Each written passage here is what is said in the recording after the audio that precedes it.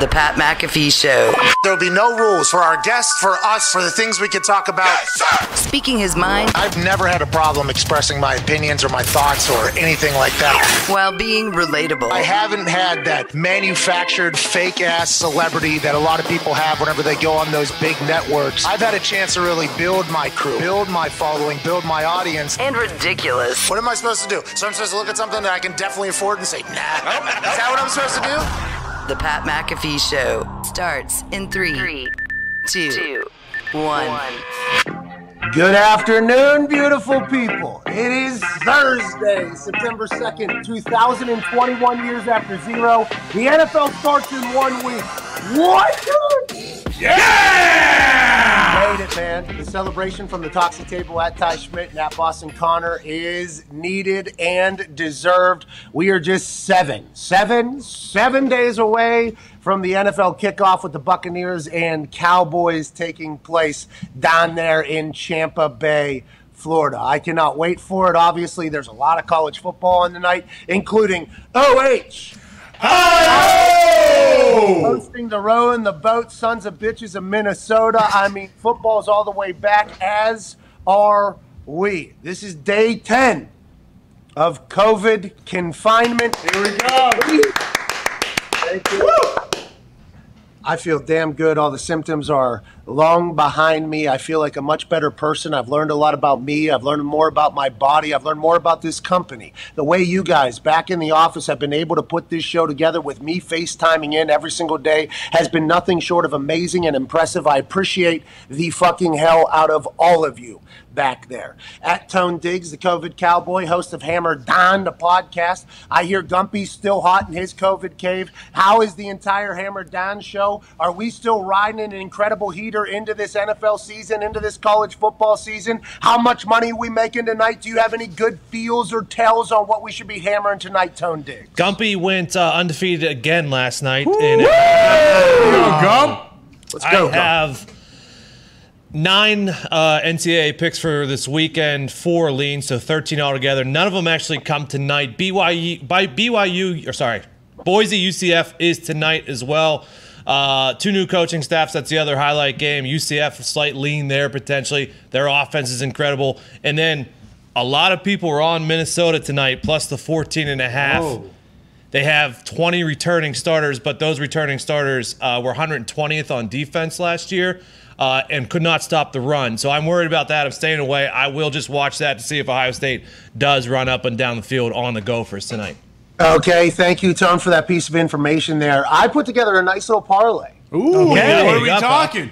Everybody that was minus 2,000 or bigger to win tonight, yes. I just parlayed them all together. So I got it at I got a 10-leg parlay at plus 135. Yes. And I feel really good about it. I don't know anything about any of these teams. I, like everybody else, will watch along and see where this journey to the top of the mountain for college football will go. Coastal Carolina's playing tonight. Obviously, last year they had a massive, look at us and our mullets, bitches here. It was fun to watch them come into their own. I'm excited for college football happening all weekend. Herb Street put out a tweet. I think there's like 15 games tomorrow as well. And then this weekend there's a bunch.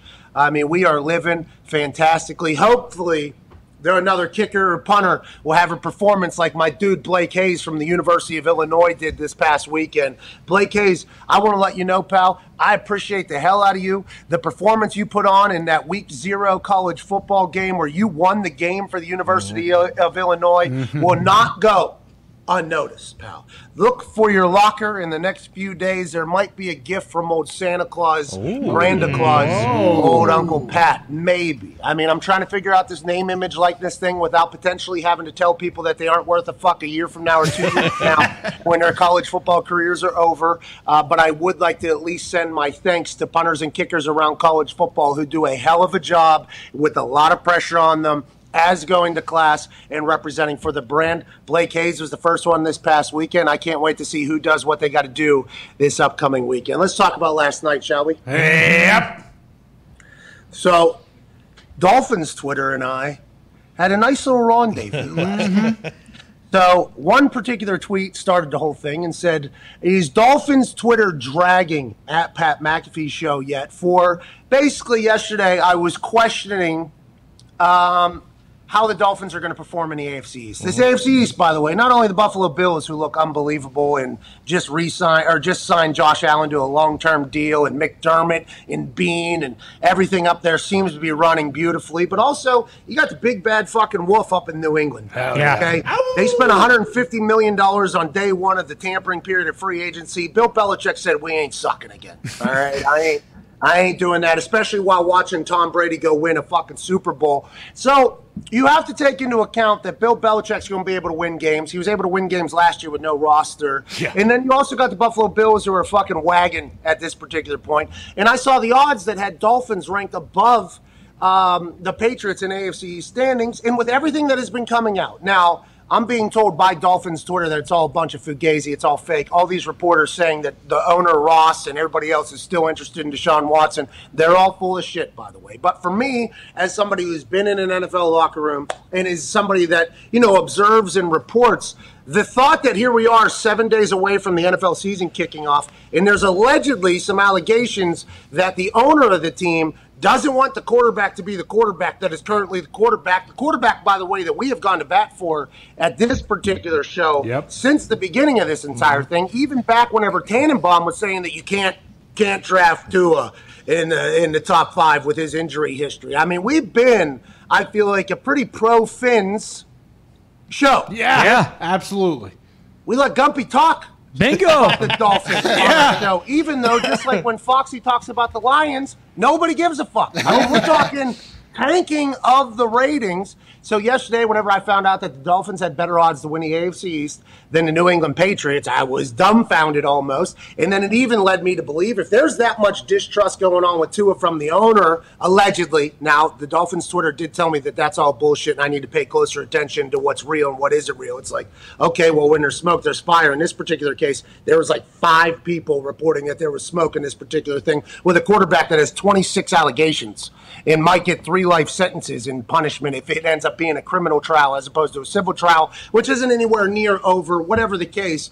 I just thought to myself, it's really hard to win an NFL game whenever everything's going right, let alone when there's potential distrust going on. Now, I might have been wrong on that. Dolphins Twitter did tell me that, but I got into it. And I did not know that the Dolphins fans had this much passion. I did not know that they had this much loyalty. I said that there was 10 to 15 Dolphins fans on Twitter that I was getting into. Mm-hmm. No joke. I undershot that a little bit. Okay, I apologize for that. We will be sure to cover the Dolphins on this show every game, every single week, and let's just see and hope that they prove me wrong in thinking that there's a chance they end up 3rd or 4th in the AFC East this year, just 1 year removed from when it looked like they were on their way up. Now, I don't know if that's necessarily a shot at the Dolphins, by the way. I think that's just mostly me thinking, like, Belichick's still Bill Belichick, right? That's right. Yep, correct. He's got a quarterback that looks eerily similar to the previous quarterback when it comes to throwing. We don't know what's in Mac Jones' ears. Only the next 20 years will be able to tell us if he's lucky enough to last that long. Josh Allen's still Josh Allen, right? Mm-hmm. Yeah. The Bills are still the Bills, right? So whenever you start piecing those things together, it looks like it's going to be a long road for the Dolphins, but their fans, I enjoyed the interactions with them last night, being 100% serious, and I did not know they had that type of fan base because it hasn't been since 1984 that they won the AFC Championship. Wow. Okay. So 1984. It's been a long time. I appreciate the fact that they've been this loyal and this passionate, and it was awesome getting to chat with them. But if they stink this year, we will cover it, and if they're good this year, we will cover it. I mean, that's what last night proved to me. At Boston Connor, I had no idea that Dolphins fans were this passionate, this loyal. I actually have the utmost respect for it, and I like a good give and take with people, but I didn't know the Dolphins fans had it like that. Well, that's the thing, Pat. They don't. And I'm sure that the 10 to 15 of what you were referencing to were possibly the 10 to 15 that are that passionate. They come out of the weeds every once in a while because they won 10 games last year. They think, oh, we're on the up and up. Last year, to your point, we were massive fans of B-Flow. Loved everything that he was doing down in Miami. They were actually in it till week 17, so it was something that we continue to talk about. But pulling Tua, all that nonsense. That type of thing kind of hindered our thoughts on what the hell is going on in Miami. And Charles Robinson actually came on this week and said, hey, if you don't want to believe me, don't believe me. But this is real. Sorry, Dolphins Twitter. This is what Houston's doing. Miami is in this. So I apologize for breaking your hearts, but they're looking at Deshaun Watson. I love that their fans have Tua's back, by the way. Tua needs that. Yeah. I wish the Dolphins organization would do that. You know what I mean? Yes. And by Dolphins organization, I mean allegedly the owner has come out and said, fuck this guy. I want that guy who might not be able to play for the next 15 years, depending upon what's happening. I don't think I truly appreciated Dolphins fandom until last night. And I want to let you know we will cover that team now. Okay. Yeah. I don't know. Heavily. Heavily. And I hope they're good. Because I fear the things that I will say about this Dolphins Twitter fan base that I got into it last night. If they show some signs of suck, especially after the success that they showed last year, where it was almost their time. Hey, the 72 Dolphins popping bottles, being the only true display of happiness that the Dolphins have had forever. They lost Finkel. They lost Einhorn. They lost goddamn Snowflake. The only thing I hope is for these Dolphins fans that the Dolphins are good this year. It's good for the NFL when Miami has a team that's great, but it's been a long damn time since that has happened. I think Gumpy would even say it seems like there was a couple steps forward, and then almost every single time there's a couple steps back. Yeah. Maybe this is the breakthrough year for them, but the AFC East is no fucking laughingstock at this point. I mean, we're talking about a very dominant division with the two at the top being a real problem at this point. And listen, it's Tua for that team. And a lot of people's critique of him is that he doesn't throw the ball down the field. Last year he was 31st in the league in yards per pass as far as distance, but he's got Waddle, he's got Will Fuller, he's got Devontae Parker, he's got Gesicki. Like if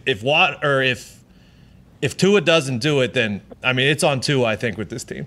No, yeah, well, Tua, this is the first time he's really being handed the team, though, too, right? Yeah. I mean, last year was Fitzmagic's squad, and it was that way all the way through. He was a rookie. I actually enjoyed the fact that Tua had somebody to watch like Fitzmagic, who's been on 15 different teams. Okay, so you can see how to interact with the coaches, with the GM, with your teammates, with the media, everything like that. Then whenever the transition happened, Tua's still playing. I guess he won 6-3 last year, I was told last night. But there was obviously those numerous times where he was pulled in key situations and they put Fitz back in there. I think Tua is going to be great. I actually at one point said that because of Tua, Alabama, might have a chance against like an XFL team. Yeah, you know what I mean? That's right. Like because of how impressive Tua was as a quarterback, so I hope he does well. But Dolphins Twitter and I last night had some epic moment. I mean, I fucking love it. I loved it. It was like 5 years ago on Twitter for me. Last night I got a chance to go in there. I backed off a little bit. I think they backed off a little bit, which was very nice. I think we came to a common respect. Then this morning, all the Johnny-come-lately Dolphins fans tried to hop back in there. Yep. I didn't give them the time of day of burying them. A couple guys got it last night, some ricochet shots. I do apologize. But I love that the Dolphins have a fan base. I do love that. Cool I mean, I absolutely enjoy the hell out of that. Well, and that's what I didn't understand with like the maliciousness of it is because yesterday, like that is what you weren't taking a shot at Tua. It was like, hey, the Dolphins have kind of mismanaged him up to this point. Yes. They go away from Fitzmagic too early. He clearly still had something going on with his hip last year. I don't think he was 100% healthy. And whether you want to believe the bullshit from the owner or not, like, he still has to wake up every day and see like, oh, okay, I thought I was going to be the starter this year. Now the owner's saying like, no, we want to go get the guy who might go to jail for the next 150 years. Like, so if they would have managed the situation a little bit better, maybe you go into this season with Tua and you're not thinking like, oh, Jesus Christ, it feels like the sky's falling already. I don't know, like I enjoyed the hell out of that last night. Yeah. I felt alive. You know what I mean? I felt alive in there. I was scrolling through random people's Twitter accounts looking for photos. A lot of them didn't have photos of themselves. A couple poor slaps did, so I had to do my thing. It really was what I used to do on Twitter all the time. Can't really do it as much because normally, the little bitches of the world go, oh, this is real professional. This is real classy. Yeah. And to be fair, the Dolphins fans, I mean, it was good heel baby. I mean, it was good scrap last night on Twitter. I got nothing but respect for the Dolphins fans. Some breaking news for the Indianapolis Colts. And we do cover the Indianapolis Colts mostly because they have a roster that can really go on a run, I think, in the AFC. T.Y. Hilton got surgery on some discs in his neck. He will be out, everybody's saying 3 weeks, 4 weeks, whatever it is to start this season. We don't have a lot of weapons, proven weapons, I should say. We have a lot of people that are playing wide receiver and weapon positions that have the potential to be great, and I have the utmost faith in Chris Ballard, Michael Strahan, Michael Pittman Jr., Paris Campbell's healthy, wearing the 1. Hopefully they'll all be able to remain healthy while T.Y. Hilton gets back. But losing your best weapon at the beginning of the season, or your biggest, brightest weapon at the beginning of the season, you just paid a $10 million one-year lease to keep in town. Not good. He'll be back, they said, sooner than later after that surgery. Carson Wentz, who had COVID-19 close contact, he was out for a few days. He's back practicing today, 10 days from the opener. Ryan Kelly, number 69 overall player in the NFL, voted on by the Players Center, stud out of Alabama. He's back practicing. And, I mean, right now, Quentin Nelson's back practicing, I believe. All things are looking up, but the Colts have been an absolute roller coaster. But it has been some good breaking news this morning out of Indianapolis Colts land. Yeah, with the O-line, with the running backs, and the fact that Carson Wentz is used to throwing to quarterbacks, has to make you feel good that he'll be able to go get it done even though T.Y. Hilton isn't on the field. You said Carson's used to throwing a quarterback? Yeah, I believe Greg Ward was the guy. Was that his name in Philadelphia who they put out there at wide receiver? Houston quarterback. Yeah, Houston quarterback. They put a couple different schlubs, and we can't forget he had a rugby player playing right tackle who apparently came on at the end of the season, but he's definitely not as good as Ryan Kelly, Quentin Nelson, the boys. I appreciate these fans losing their mind for, like, average players because they're, like, super loyal, but if you're in the NFL, you're a good football player. Yeah. Okay, let's never get that twisted. I have the utmost respect for everybody that plays in the NFL. I think you're really good. But there are some teams that it feels like they are not even in the conversation or contention to make a real run. But right now, with 1 week out, every fan base feels as if they got a chance. And that is not their fault, by the way. Joe Thomas told us on this show that every year he bought in and thought that there was a chance they were going to win the Super Bowl that year because he had to. He won 2 games in a span of like 4 years. Yeah. Greatest tackle of all time. So right now we're living in the most beautiful time to be a fan in the NFL. Everything is still out there. Hope, optimism. This player is going to burst onto the scene even though they haven't for the last 3 years. This player is going to become a superstar. This player still has everything that they had in them years ago, what made them a household name. This is a beautiful time to be an NFL fan, and that's all I could think of last night as the Dolphins fans are coming after me is we got nothing but Jesus. We got about 10 days. Okay, we got about 10 days for all these fans to have all this hopes and dreams and everything like that.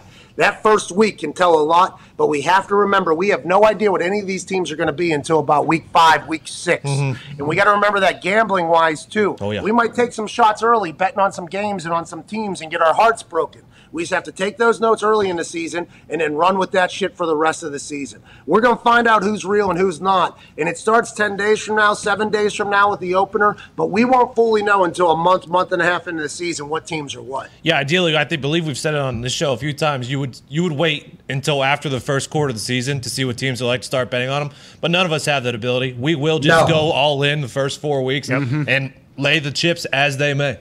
And a lot of us lose a lot of credibility those first couple weeks. Absolutely. Yeah, we do. Sure. Yeah, a lot of us lose a lot of credibility those first couple weeks.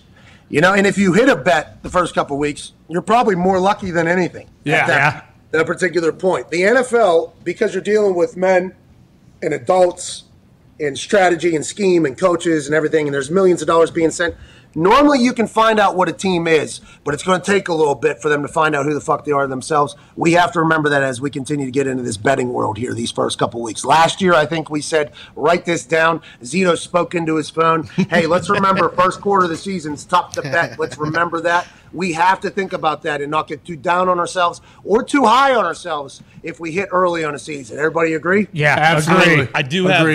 I think there are some teams, like, hey, we know who they are. Like Bucks, Chiefs, Packers, Texans, maybe just the Texans down there. Yeah. Everyone else, we'll see who they are. So, like, maybe avoid betting on, like, Panthers, Falcons week 2. Like, bet on the teams you think you have a pretty good idea because they've been the same for the last few years and their team is basically the same. Yeah, I think veteran teams you can normally count on, right? But even the Patriots, they'll lose a game in the first couple of weeks.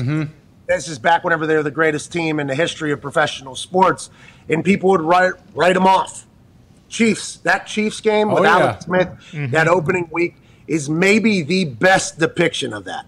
I mean, that year, didn't you guys go on a win? That was after 2016, I believe. So we went to the Super Bowl, lost to the Eagles. But that's still made it to the fucking Super Bowl. Yeah. And after that first week, everybody's like, oh, this team is the worst team ever. This is when the Patriots are dead. And they were writing off the Patriots, obviously, every single year. We all were hoping that the Patriots were dead every single year on 31 of the fan bases. But that's what we have to remember going into these first couple weeks. Like, hey, none of these teams are anywhere near where they're going to be, okay, or where they're heading, both for good and for bad. But to your point, Diggs, this is the first time it feels like there are two veteran teams that are very good that were in the Super Bowl last year who have their eyes on a much bigger prize than just making it back to the playoffs into the Super Bowl. It feels like that undefeated thing has been talked about a lot more. We talked to Travis Kelce. Travis Kelce says, like, who isn't trying to win every fucking week? And it's like, valid.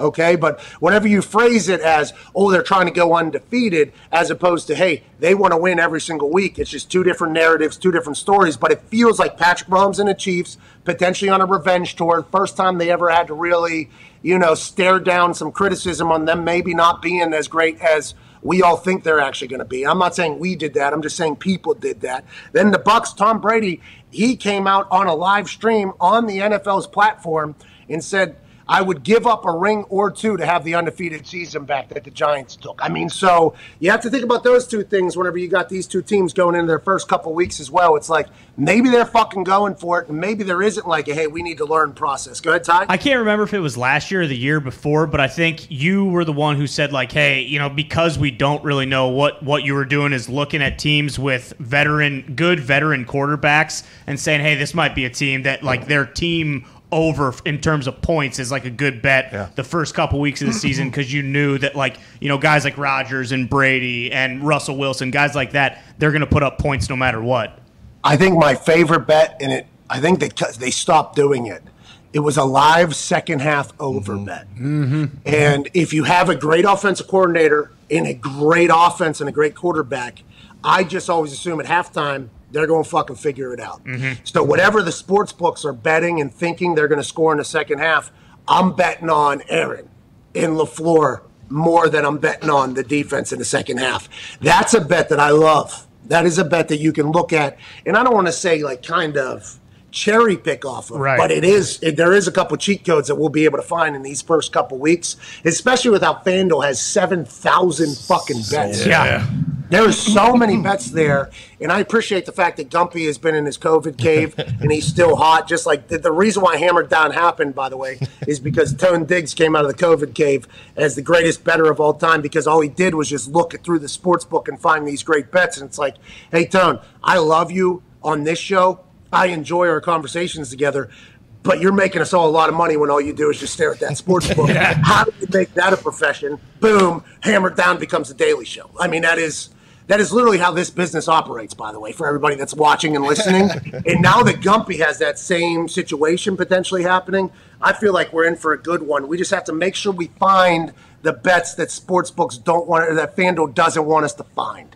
And that's why we got the fucking Cowboy and the Dolphins fan, Canadian Gumpy, snooping around like Toucan Sam looking for fucking Fruit Loops in that FanDuel sportsbook. Hey, Pat, think about the Bucs, because we talked about the Chiefs, and they have a new O-line, so we'll have to see what that is. But the Bucs won the Super Bowl, bring back every single starter. They have AB for a full season they didn't have last year, Fournette for a full season, O.J. Howard comes back off of injury, Vita Vea comes back off of injury. Has there ever been a Super Bowl team that's like, oh, we have everyone back and more? Yeah, and better. Yeah, that's the – I don't know how they did it. I mean, this is – when you get all these vets that understand what's going on, too. I think they all understand what's going on. We got Tom Brady as a quarterback. We're living in Florida. It's beautiful down here. We got no state taxes. We got a coaching staff that is also vets that have been around. They don't want to fuck this up either. We'll take a little bit of a pay cut. We'll slide the bonus. We'll do this thing. They haven't figured it out. I mean, Tampa Bay Buccaneers figured it out on paper. Now, will they be able to flip the switch like they did for that last half of the season after the bye week, after they beat Atlanta in the second half? Then they go into that bye week. Then they change everything, and they get the hottest team in the NFL. The run game starts going when playoff Lenny gets put in there, when Ronald Jones had that foot injury or whatever. The defense started humming. They signed all their studs back on that side of the ball. Will they be able to pick up right where they left off? Or will there be a little bit, because they are vets, understanding like, hey, football doesn't matter. You don't want to start out too high. You don't want to be too hot. You don't want to be the team that peaks early and not late. I mean, there's all that shit you can think about, but you have to assume that team understands their shelf life. That team understands what they have the capability of doing. And I'm sure BA and that coaching staff down there is saying, hey, we have a chance to be something that no team other than those 72 fucking Dolphins were able to be if we show up every single day. With Tom Brady in the building, it's going to be hard to believe that they won't do that. But, man, sometimes the game of football can humble. You know what I mean? Sure. Any given Sunday is a real thing. There's a chance that some team could upset them. There's a chance that we could lose a bet 5-6 weeks in a row. Yeah. When you bet on the Kansas City Chiefs because the Chiefs just decide to flip the switch late and only win by 1 or 2 when everybody expects them to win by fucking 30. So, I mean, we just have to keep all these things in mind. Let's get to a break. Ian Rappaport will be joining us on the other side. Yeah. He's in that area, though, that got hit hard with storms last night. True. T's and P's to everybody in New York. I saw some disgusting flooding going on around there. The subway, the racks, the houses, the city.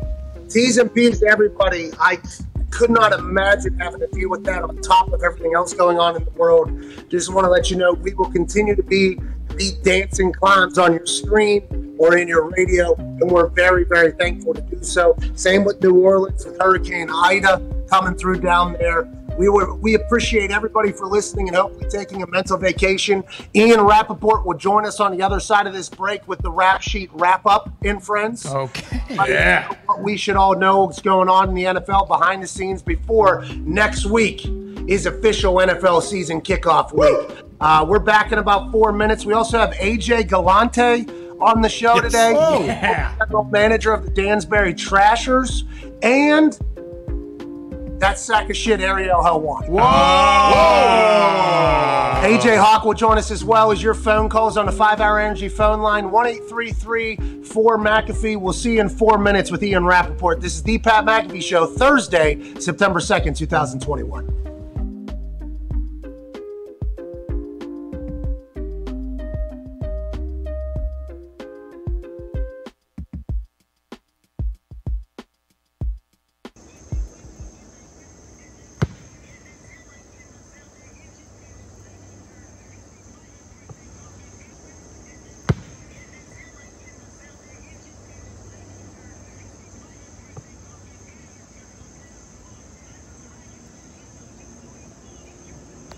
Why is football the greatest sport on earth? And do you think football is the greatest sport on earth? And why do you like football? That's a really deep question there, Pat. I know. I think I'd get a good answer out of you, though. Like, I think you'd be able to talk about it in a way that I think a lot of people haven't, because you've been at the pinnacle of it for so damn long and inside of it, and your brain is a pretty fantastic one. We've learned here over the last few weeks, obviously. Last few weeks, that's it. That's all the time we've learned that. I think it's the greatest sport in the world for one main reason. It is a true team sport where it is damn near impossible for one person to dominate an entire game. If you look at other team sports, basketball with 5 guys on the court, I think you've seen multiple players over the years.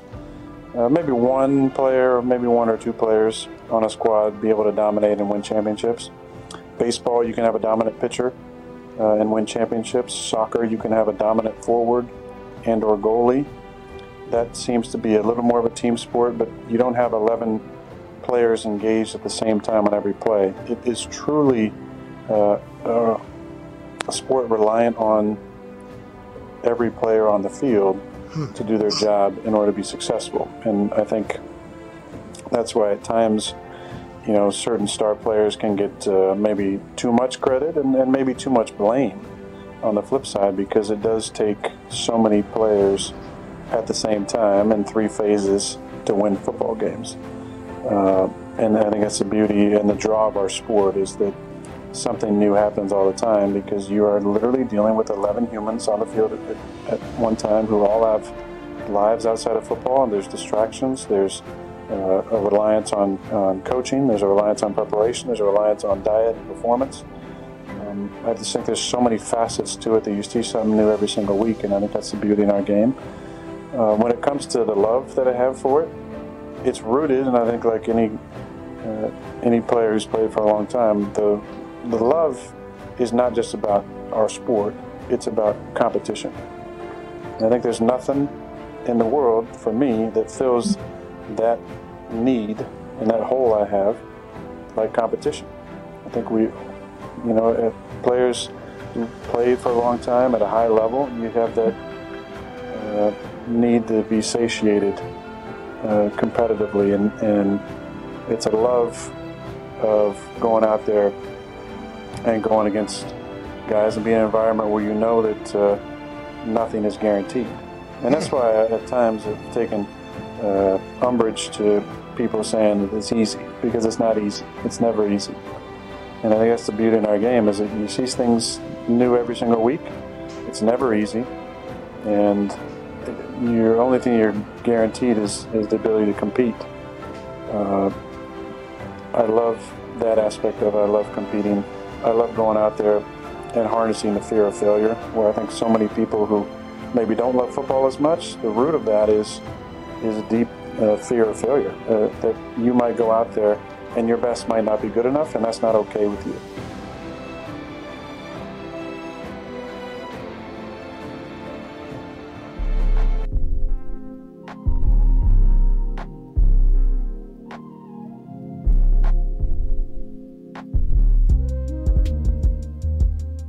This is the Pat McAfee Show on Mad Dog Sports Radio, Channel 82.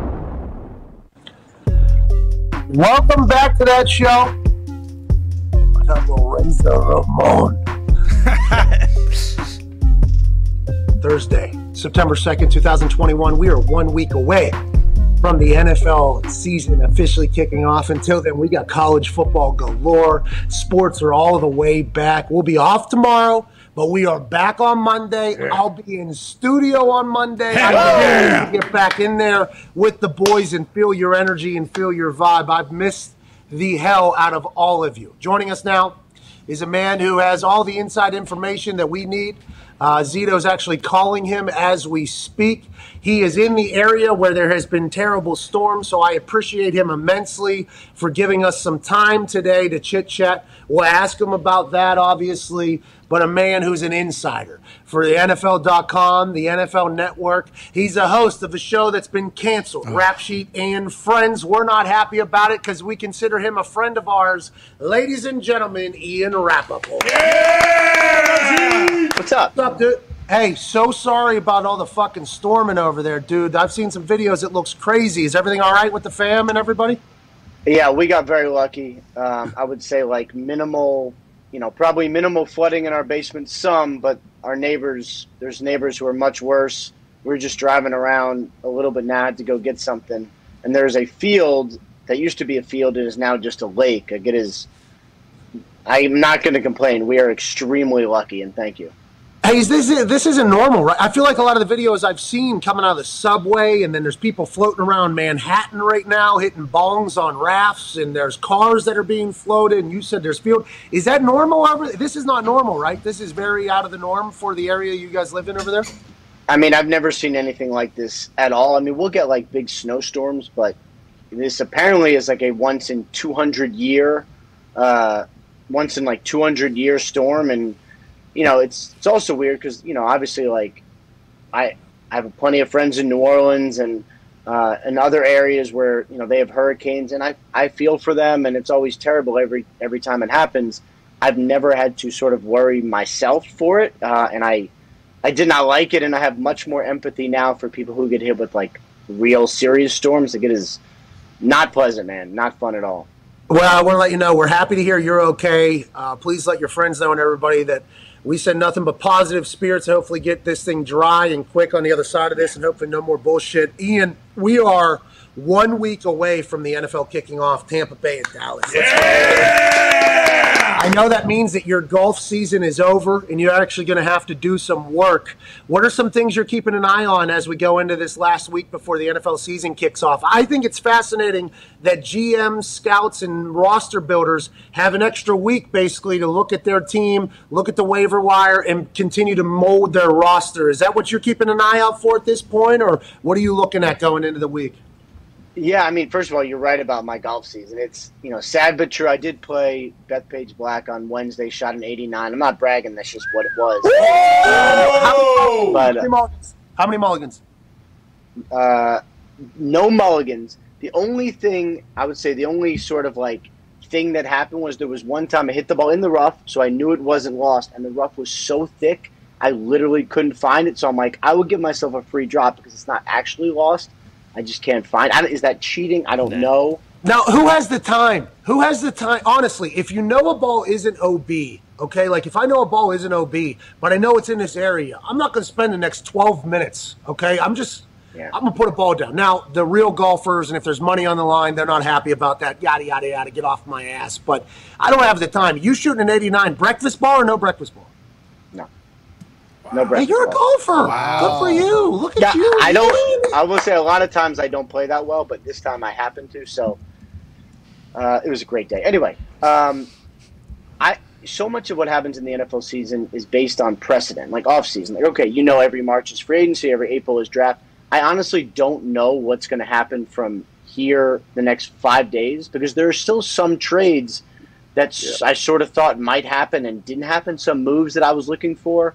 I thought Zach Ertz might get traded from the Eagles, and it sounds like he's not. The Saints have been looking for a corner. Maybe they sign one, and does the extra 3 or 4 days help them with that? Cam Newton is currently unemployed, as you may or may not have heard.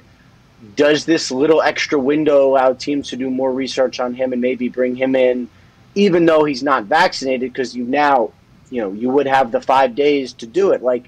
It's a little more time to tinker and do some things. But, I would say the best thing is, we sort of talked back and forth about COVID and, there were some times that got dicey. The season's starting and we have made it. So all that is very good. Yeah, that's a hell of a celebration there, that last sentence you said, and we're all very happy about it, especially those of us whose lives depend upon talking about the NFL every day. It's nice that we don't have to talk about bullshit anymore, but we are still living in the drama bullshit world. There has been numerous reports. Yahoo Sports, Charles Robinson came on our show out of his car with 2 dogs in the back seat to tell us that there are teams still interested in the Houston Texans, including the Miami Dolphins, who I'm a big fan of all of a sudden. I'm a big fan of the Miami Dolphins. Is that real? Is there anything into that? Is that going to happen before the season starts, or is that all a bunch of bullshit like the Dolphins' Twitter was telling me last night? Well, there were definitely teams that explored trading for Deshaun Watson. I would say, it's no one's crazy. The Miami Dolphins were one of them. I think there were several other teams, and we've talked about this over the last couple months, teams that explored, look, one of the best quarterbacks in the NFL is available in a time when rarely are 25-year-old franchise quarterbacks available. Now, obviously, the off the field stuff is the reason why somewhat Deshaun Watson vowing to not play for the Texans, wanting a trade, obviously a big reason as well. There are several reasons why he's available, but teams owe it to themselves to explore. If you could upgrade a quarterback, you have to do it. You have to look into it. So the teams we talked about, the Eagles, the Panthers, maybe the Broncos, maybe the Dolphins, yes, those teams had to explore it. And there were times, I would say this offseason, where I thought, okay, maybe a trade could happen somewhat soon. And, then we got word, along with Tom Pelissero, I got word that it was not going to happen before 4 p.m., the roster cutdown deadline. And then it's well, that was a big deadline. That was basically the deadline before the season. That means he's on the 53-man roster. Unless I'm crazy, I don't get a sense of what happened before the season now. Barring some sort of dramatic turn. So then it's what do we do? Do basically the Texans play with 52 players all year? He sits out. He makes $10 million. They trade him in the offseason. Possible.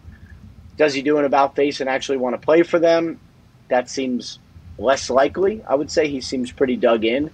It's honestly all really unprecedented and continues to be the most fascinating situation in the NFL.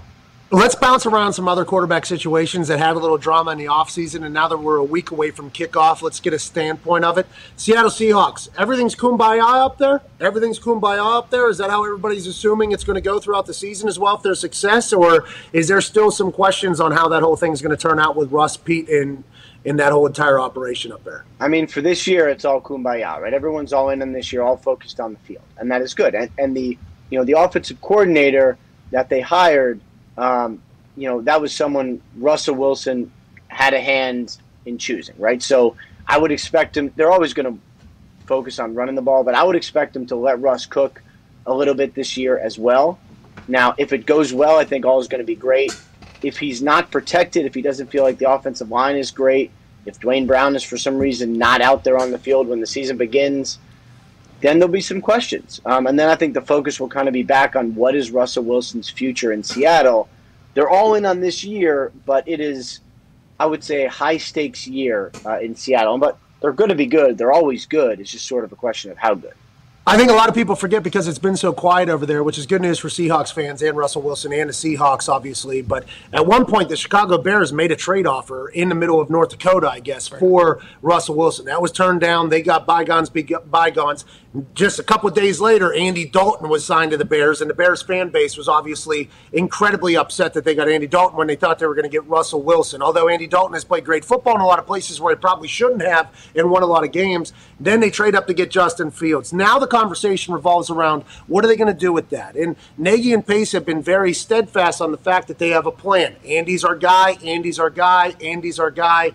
Fields is there. Fields mania is happening. Fields is playing good football. There's a lot of conversation around the pundits now that Pace and Nagy must feel a level of comfort with the Chicago Bears organization if they're going to be this patient putting in Justin Fields. Because if everybody assumed that they were going to get fired at the end of this year, they would want to maybe go with the new guy. Let's see what we can do. Let's roll the dice as much as possible. What are your feelings on the future for Pace and Nagy in Chicago? And do you get the feeling that this is not definitely their last year? They're going to be given some time here to kind of execute their plan that they've had all along? Well, if you look at the record, I mean, it's really – they seem to be under fire, and I know locally they're under a lot of fire. But if you actually look at the record, they've been pretty good. They've gone deep into the playoffs. Like, they've been somewhat consistent. It never, because they didn't have the quarterback position right, it never felt anecdotally sort of like a lot of success. But the record is actually not bad, and they're probably under more fire than they should be given the record. That said, there's nothing more important than the quarterback position. So, if Justin Fields is really good, then I think they are both going to be absolutely fine. If this is a struggle this year, if they're losing a bunch of games, if they, finish 5-12 or whatever, then, I mean, yeah, it's a big year. They could be in trouble. I would say this about Fields, right? Like, Andy Dalton's going to start week 1. Beyond that, I think they are going to put Fields in if he is ready. And we've seen him in preseason. We don't know what's going to happen when real defenses are there. If he's ready and when they need to, right? Because that's what we've seen. It's always a little earlier than we think. But I have a feeling, as a football world, we will know when it's time to turn to Justin Fields. Like, they start 2-3 with Andy Dalton. He's been up and down. The fan base is crying for it. And it's like, okay, let's go. It's Justin Fields' time. So I think we are going to know when it's time. And, by all accounts, he's been awesome in camp. I hope that continues because, if the Bears finally have their guy, I think a lot of people will probably be happy, I would say. Watch Andy Dalton just become fucking Aaron Rodgers this year. That would be crazy. It'd be awesome. I'd be so happy for them. It would be great, though, because then you could actually allow Fields to just chill, just learn, maybe put him in spurts. But, like, if Andy Dalton is Alex Smith when he was with the Chiefs, that's actually awesome. Like, for those of us who want to see Justin Fields, I think you kind of be like, we'll have to wait till another year to see him. But that would be really, really – that would be best case scenario. And then, then Andy Dalton would go sign somewhere else to get a third-round compensatory pick, and they turn it over to the rookie, and everything would be good. Those of us that want to see Justin Fields also probably the large majority are just Bears fans. And if they're winning and Andy Dalton looks good, I don't think anybody's going to compare or complain about that up there. Let's go to another quarterback situation of the offseason, Aaron Rodgers. in the Packers. Him and LaFleur obviously palling around. He posted on his Instagram stories last night. They said we wouldn't like each other. Mark Murphy actually said, hey, Aaron, don't be the problem. That offense last year looked unbelievable. The interesting situation with the Packers right now is Aaron Rodgers is only 3-4 or something like that when he plays in Florida. The New Orleans Saints decided to have the home game that they can't have in New Orleans in Jacksonville. That was allegedly taken into account. Is that real? And how do you go about picking a new stadium to play in if there's some sort of natural disaster? Like, was that an in-depth process where they had to call numerous stadiums, or does the NFL all kind of have like a buddy system, like, hey, we got you if you need it? Well, basically what they do is they talk to teams and they say, like, if something happens, would your stadium be available, like, which weeks, basically? So I believe, and I have to go back and check the schedules, but I believe their options were Jacksonville, Miami, and Atlanta. Atlanta being willing to help out their old friends, the New Orleans Saints, was certainly a nice thing. But yeah, I read the article from Jeff Duncan, who is very good, and I believe all of it.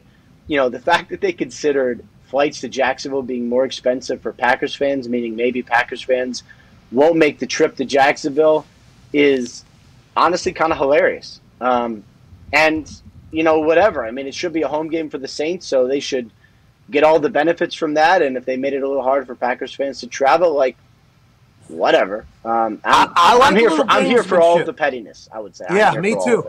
I love gamesmanship. I love pettiness. I love everything about it, especially when you're dealing with billionaires trying to win over other billionaires who have the ability to do whatever the fuck they want at all times. I mean, it is a wild world that we're living in, but I can't wait for the season to start. Go ahead, Tone Diggs. Hi, Ian. Good to see you. See you. Question. Steelers aren't going to let TJ Watt play this season without getting a new contract, right? I don't know. It is not done yet. It has been a difficult negotiation. He's obviously going to be the highest paid defensive player in football. If he gets it done, it's not there yet, and he hasn't practiced much. I mean, that is a difficult situation, and I think everyone has been, there's haven't been a lot of rumors about it. There's not much to say. It's not done. Does it get done? I honestly don't know. I mean, it is, with that organization, the way they structure the deals, without a lot of guaranteed money, I don't know. It's really tough to forecast these deals midway through, because there are certain points where both sides are like, this is never happening, and then sometimes they happen. This is a tough negotiation. So I hope for his sake they get it done, and for their sake so they can reward one of the best players in football, but it's been difficult. So Colbert and Tomlin involved in that, right? Is that who is doing, or is that mostly Tolbert? Or Colbert? Mostly Colbert, yeah. Okay, I mean, I'm so sure Colbert, Tomlin wants it done, but this isn't, when you talk about money at this level, this is Art Rooney and this is Kevin Colbert. Okay, so like Joe Hayden just came out and said last dance, they weren't able to get a deal done. Are they not going to be able to get a deal done with any of those guys, you think? And then Minka's next on deck, right? And what if they strike out on all three of those? Is that a sign like the Steelers are going to move on like they always have, by the way? The Steelers are just like, hey, we're not going to be the ones that are going to overpay people. We're the ones that are going to move on. Is that what it's looking like? Like that defense could be very different here in a year or two?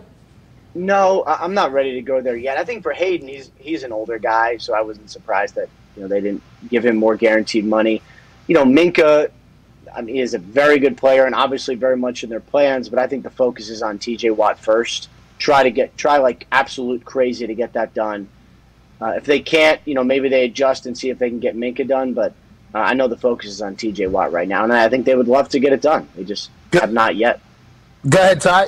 Ian, going into the season, it seemed like Kyle Shanahan had basically already said that Jimmy G is going to be the starter, but then yesterday he told the media, I don't need to name a starting quarterback, and very early on it seemed like Trey Lance was really pushing to maybe start. Are we going to get just a two-quarterback, like a two-headed attack with them all season, or is it going to be Jimmy G and then just a few packages here and there for Trey Lance? My guess is it's going to be Jimmy G and then a few packages for Trey Lance, unless something goes wrong or Jimmy G starts not playing well. Lance is also dealing with a little bit of a thumb injury, and the timeline is close, and I think Kyle Shanahan yesterday admitted to reporters that it's probably a little more serious than the 7 days they said originally. So, we'll see if Trey Lance is out there for week 1. If he is, I think you'll probably see a couple packages, but I haven't heard anything to tell me that it's anyone but Jimmy G as a starting quarterback. Okay, Jimmy G. Also, there might be a package where both quarterbacks are in there. I mean, let's not get crazy. Oh, who is it? Whoa. You got any news? I don't know about news, but maybe a little insight. I actually got to go do some TV now. My actual job, my other job. Well, we appreciate you. We can't wait to watch you. If you break any news like minutes after you get off of here, we will have this urge inside of us to smack you right in the fucking mouth. Yeah. Just call me right back. Ladies and gentlemen, host of the canceled show Rap Sheet and Friends on NFL Network right now, total access. Ladies and gentlemen, Ian Rappaport. Yeah! Hey, sorry about that, Connor. What were you going to ask him? Oh, I was just going to ask if you think it's wise that Mark Davis, while getting invested by the IRS, is building a $14 million mansion. Yeah, so the Raiders are getting audited. I'm not sure that necessarily means Mark Davis is, but I assume they go hand in hand in that entire thing. Do we know about that IRS? I'm sorry we missed that. I'm sorry we missed that. Oh, we'll call him back. We'll call him back after he breaks some news. That $14 million house that he's building over there in the middle of the desert looks absolutely gorgeous. Yeah, it does. It's wild. It looks beautiful. I mean, you're walking into a mall of a house. You know what I mean? I with that haircut, too, I'm sure there's a barbershop that's taking up that one right L. That's probably a barbershop there. Get his haircut. The pool looks beautiful. I do wonder what it's going to be like 5 years from now. Are the Davises still going to own the Raiders after the IRS says, what you guys did was kind of fucked up? I'm not sure. The IRS has taken down plenty of folk. Plenty of folk. And I'm not sure if Mark Davis flexing on them with the house is the right move, but I think it's two separate entities. Yeah. And, I mean, the Las Vegas Raiders presented to you by the IRS would kind of be a pretty sweet team name, if you ask me. Hold on. Pitt just got a $20 million. Dude. Pitt just got a $20 million donation from a guy named Bickle who graduated in 1997. The head coaching title is now the Chris Bickle of 97 head football coach. Bro, I love this. I hope to one day get to the point where I can just shell off 20 mil and say, hey, by the way, the head coach is now the Pat McAfee head coach. Pat, FAU did it for $2.5 million. Yeah, Rocket Mortgage, by the way, they did it for Michigan State for the entire fucking team. Hell yeah. Hey, Foxy, we have not talked about that because Michigan State hasn't done anything surprisingly, both, notorious or anything. Right. Yeah, infamous or you get it. But the Spartans are presented by Rocket Mortgage. Yes. Right? The basketball team, not the football team. Oh. Yes. Izzo. Smart by Rocket Mortgage saying we're not being associated with that fucking slapdick football team. They're on the bounce back this year. Big Ten, big night tonight. Yeah. I mean, big night tonight. What if Minnesota, the Gophers, fucking surprise Ohio State, who has a new quarterback, new everything, right? There's a chance. This is the only time, really, that somebody might get Ohio State. And I'm not like a big Buckeye fan. I mean, I've been a part of a couple of their cult events now, and I've got a chance to really experience their cult of fan base. But it feels like they're just a fucking factory over there in the Big Ten. Everybody's trying to keep up, right, Ty? Yeah, absolutely. To your point, though, with Minnesota, usually early in the season like this, snake oil's still fresh in the veins. So, it hasn't worn off yet. So they might come out hot and fiery and surprise some people. PJ used to be a friend of the show. Remember that? Yeah. The necktie mentality. Great speech. And then he was supposed to come on one day, and his people were like, please don't ask him to give a motivational speech. It's like, well, what the fuck are we having PJ Fleck on? Hey, when he was coming on the show, I believe they went 10-2. He doesn't come on, and last year they fall apart. Jeez. I just don't do well when people tell me what to do. That's what I feel like I'm realizing. It's been this way my entire life. Diggs got to see it firsthand in school. It was the same exact way, all the way back to like 3rd, 4th, 5th grade. So I had to immediately cut ties with PJ Fleck, even though I enjoyed him. I enjoyed the Minnesota Gophers facility. I enjoy their team. Tonight we learn a lot, though, about Ohio State and what they're going to look like this year. Let's assume that there's a whole new batch of 5-stars ready to carry the Buckeyes to another Big Ten title. But the Minnesota Gophers just 2 years ago were in national title prominence conversation. I can't wait to watch some football tonight and this weekend. We're 7 days away from the NFL. AJ Hawk is in hour 2 alongside AJ Galante. We'll see you in 6 minutes. The NFL is implementing the Hawkeye replay system, which has the smart technology, which is synchronized multi-angle replay technology, which allows the ref to view all of the shots and angles of a certain play at the same damn time, as opposed to what they've been doing all along, which is TV producers deciding what replays they see when. Are you kidding me? Unbelievable. What? Now, we know a lot about these TV producers, okay? Yeah. I couldn't see Joey Josh Chestnut eat his 76th fucking hot dog, all right? Bullshit. On 4th of July to break his own record because of a production. We've seen a lot of other rather terrible decisions made in television, in broadcasting of games made. Those same people now, I'm learning, were the people that were deciding what angles the 95-year-old refs in the NFL were getting to see. This is absurd. Thankful that the XFL, who had the Hawkeye smart technology, synchronized multi-angle replay technology, either created, invented, or used from other places, like tennis has this, I believe. I like that we're expediting the replay system. I like that we're getting up with the times. Replay should be an asset to the NFL, as opposed to what it is, which seems to be a burden. The pass interference replay thing, because of how terrible they botched the execution of that, it probably will never be brought up or, thought about again, because fans will be able to say, oh, remember when they did that last time? It's like, no, remember how they executed that last time. The replay system is run by people who have not a lot of experience with maybe quick, slow-mo, fast forward,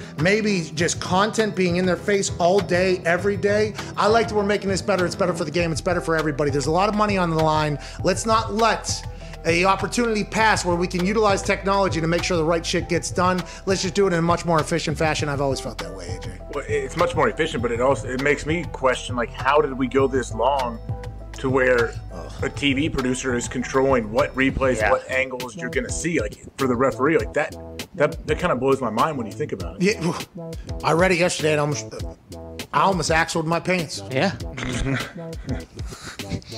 I didn't, because I'm an adult, but you get it. Right. I don't know. I bet you have in the last 5 years. No, I haven't, but there was that one time where I thought it was going to be a sound, and it was actually action. Yeah, a little close. That's a different story, though. Yeah, but it wasn't a full axle, I don't think. Yeah, no, sharding is not You pooping. didn't step in it. Whoa, I have a little couth, for the goddamn good of the show. But speaking of that, I was quite alarmed whenever I read that TV producer. I'm like, the same people that are making a lot of the decisions that we get a chance to witness every single week are the same people that are deciding whether or not a play that I have a lot of money riding on potentially is overturned or not. I am not about that.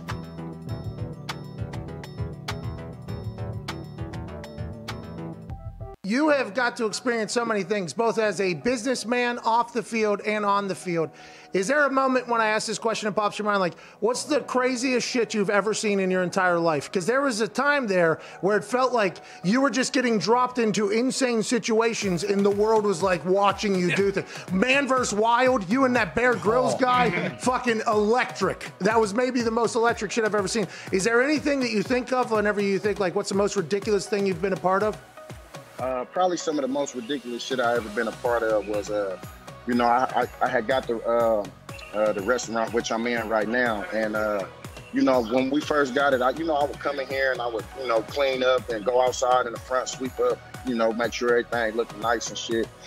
And one morning I got up here and I noticed, damn, this is a funky ass smell. And I looked, to the side of my front door, and it's a big ass pile of shit.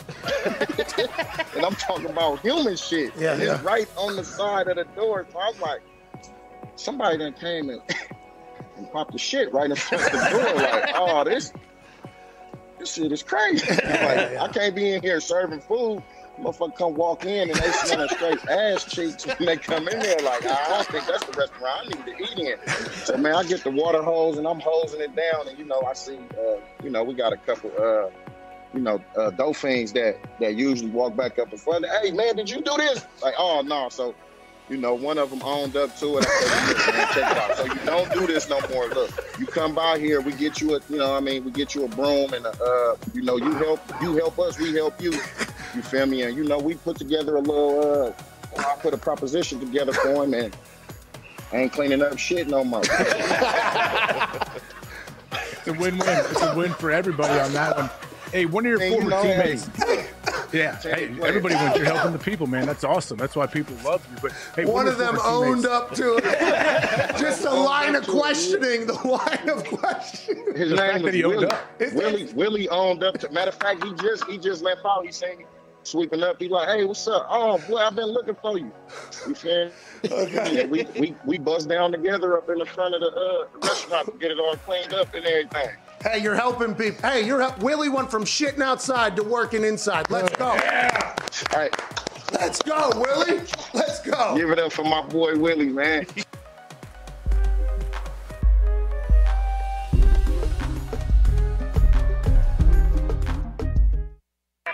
The Pat McAfee Show. There'll be no rules for our guests, for us, for the things we can talk about. Yes, speaking his mind. I've never had a problem expressing my opinions or my thoughts or anything like that. While being relatable. I haven't had that manufactured fake-ass celebrity that a lot of people have whenever they go on those big networks. I've had a chance to really build my crew, build my following, build my audience. And ridiculous. What am I supposed to do? So I'm supposed to look at something that I can definitely afford and say, nah. Is that what I'm supposed to do?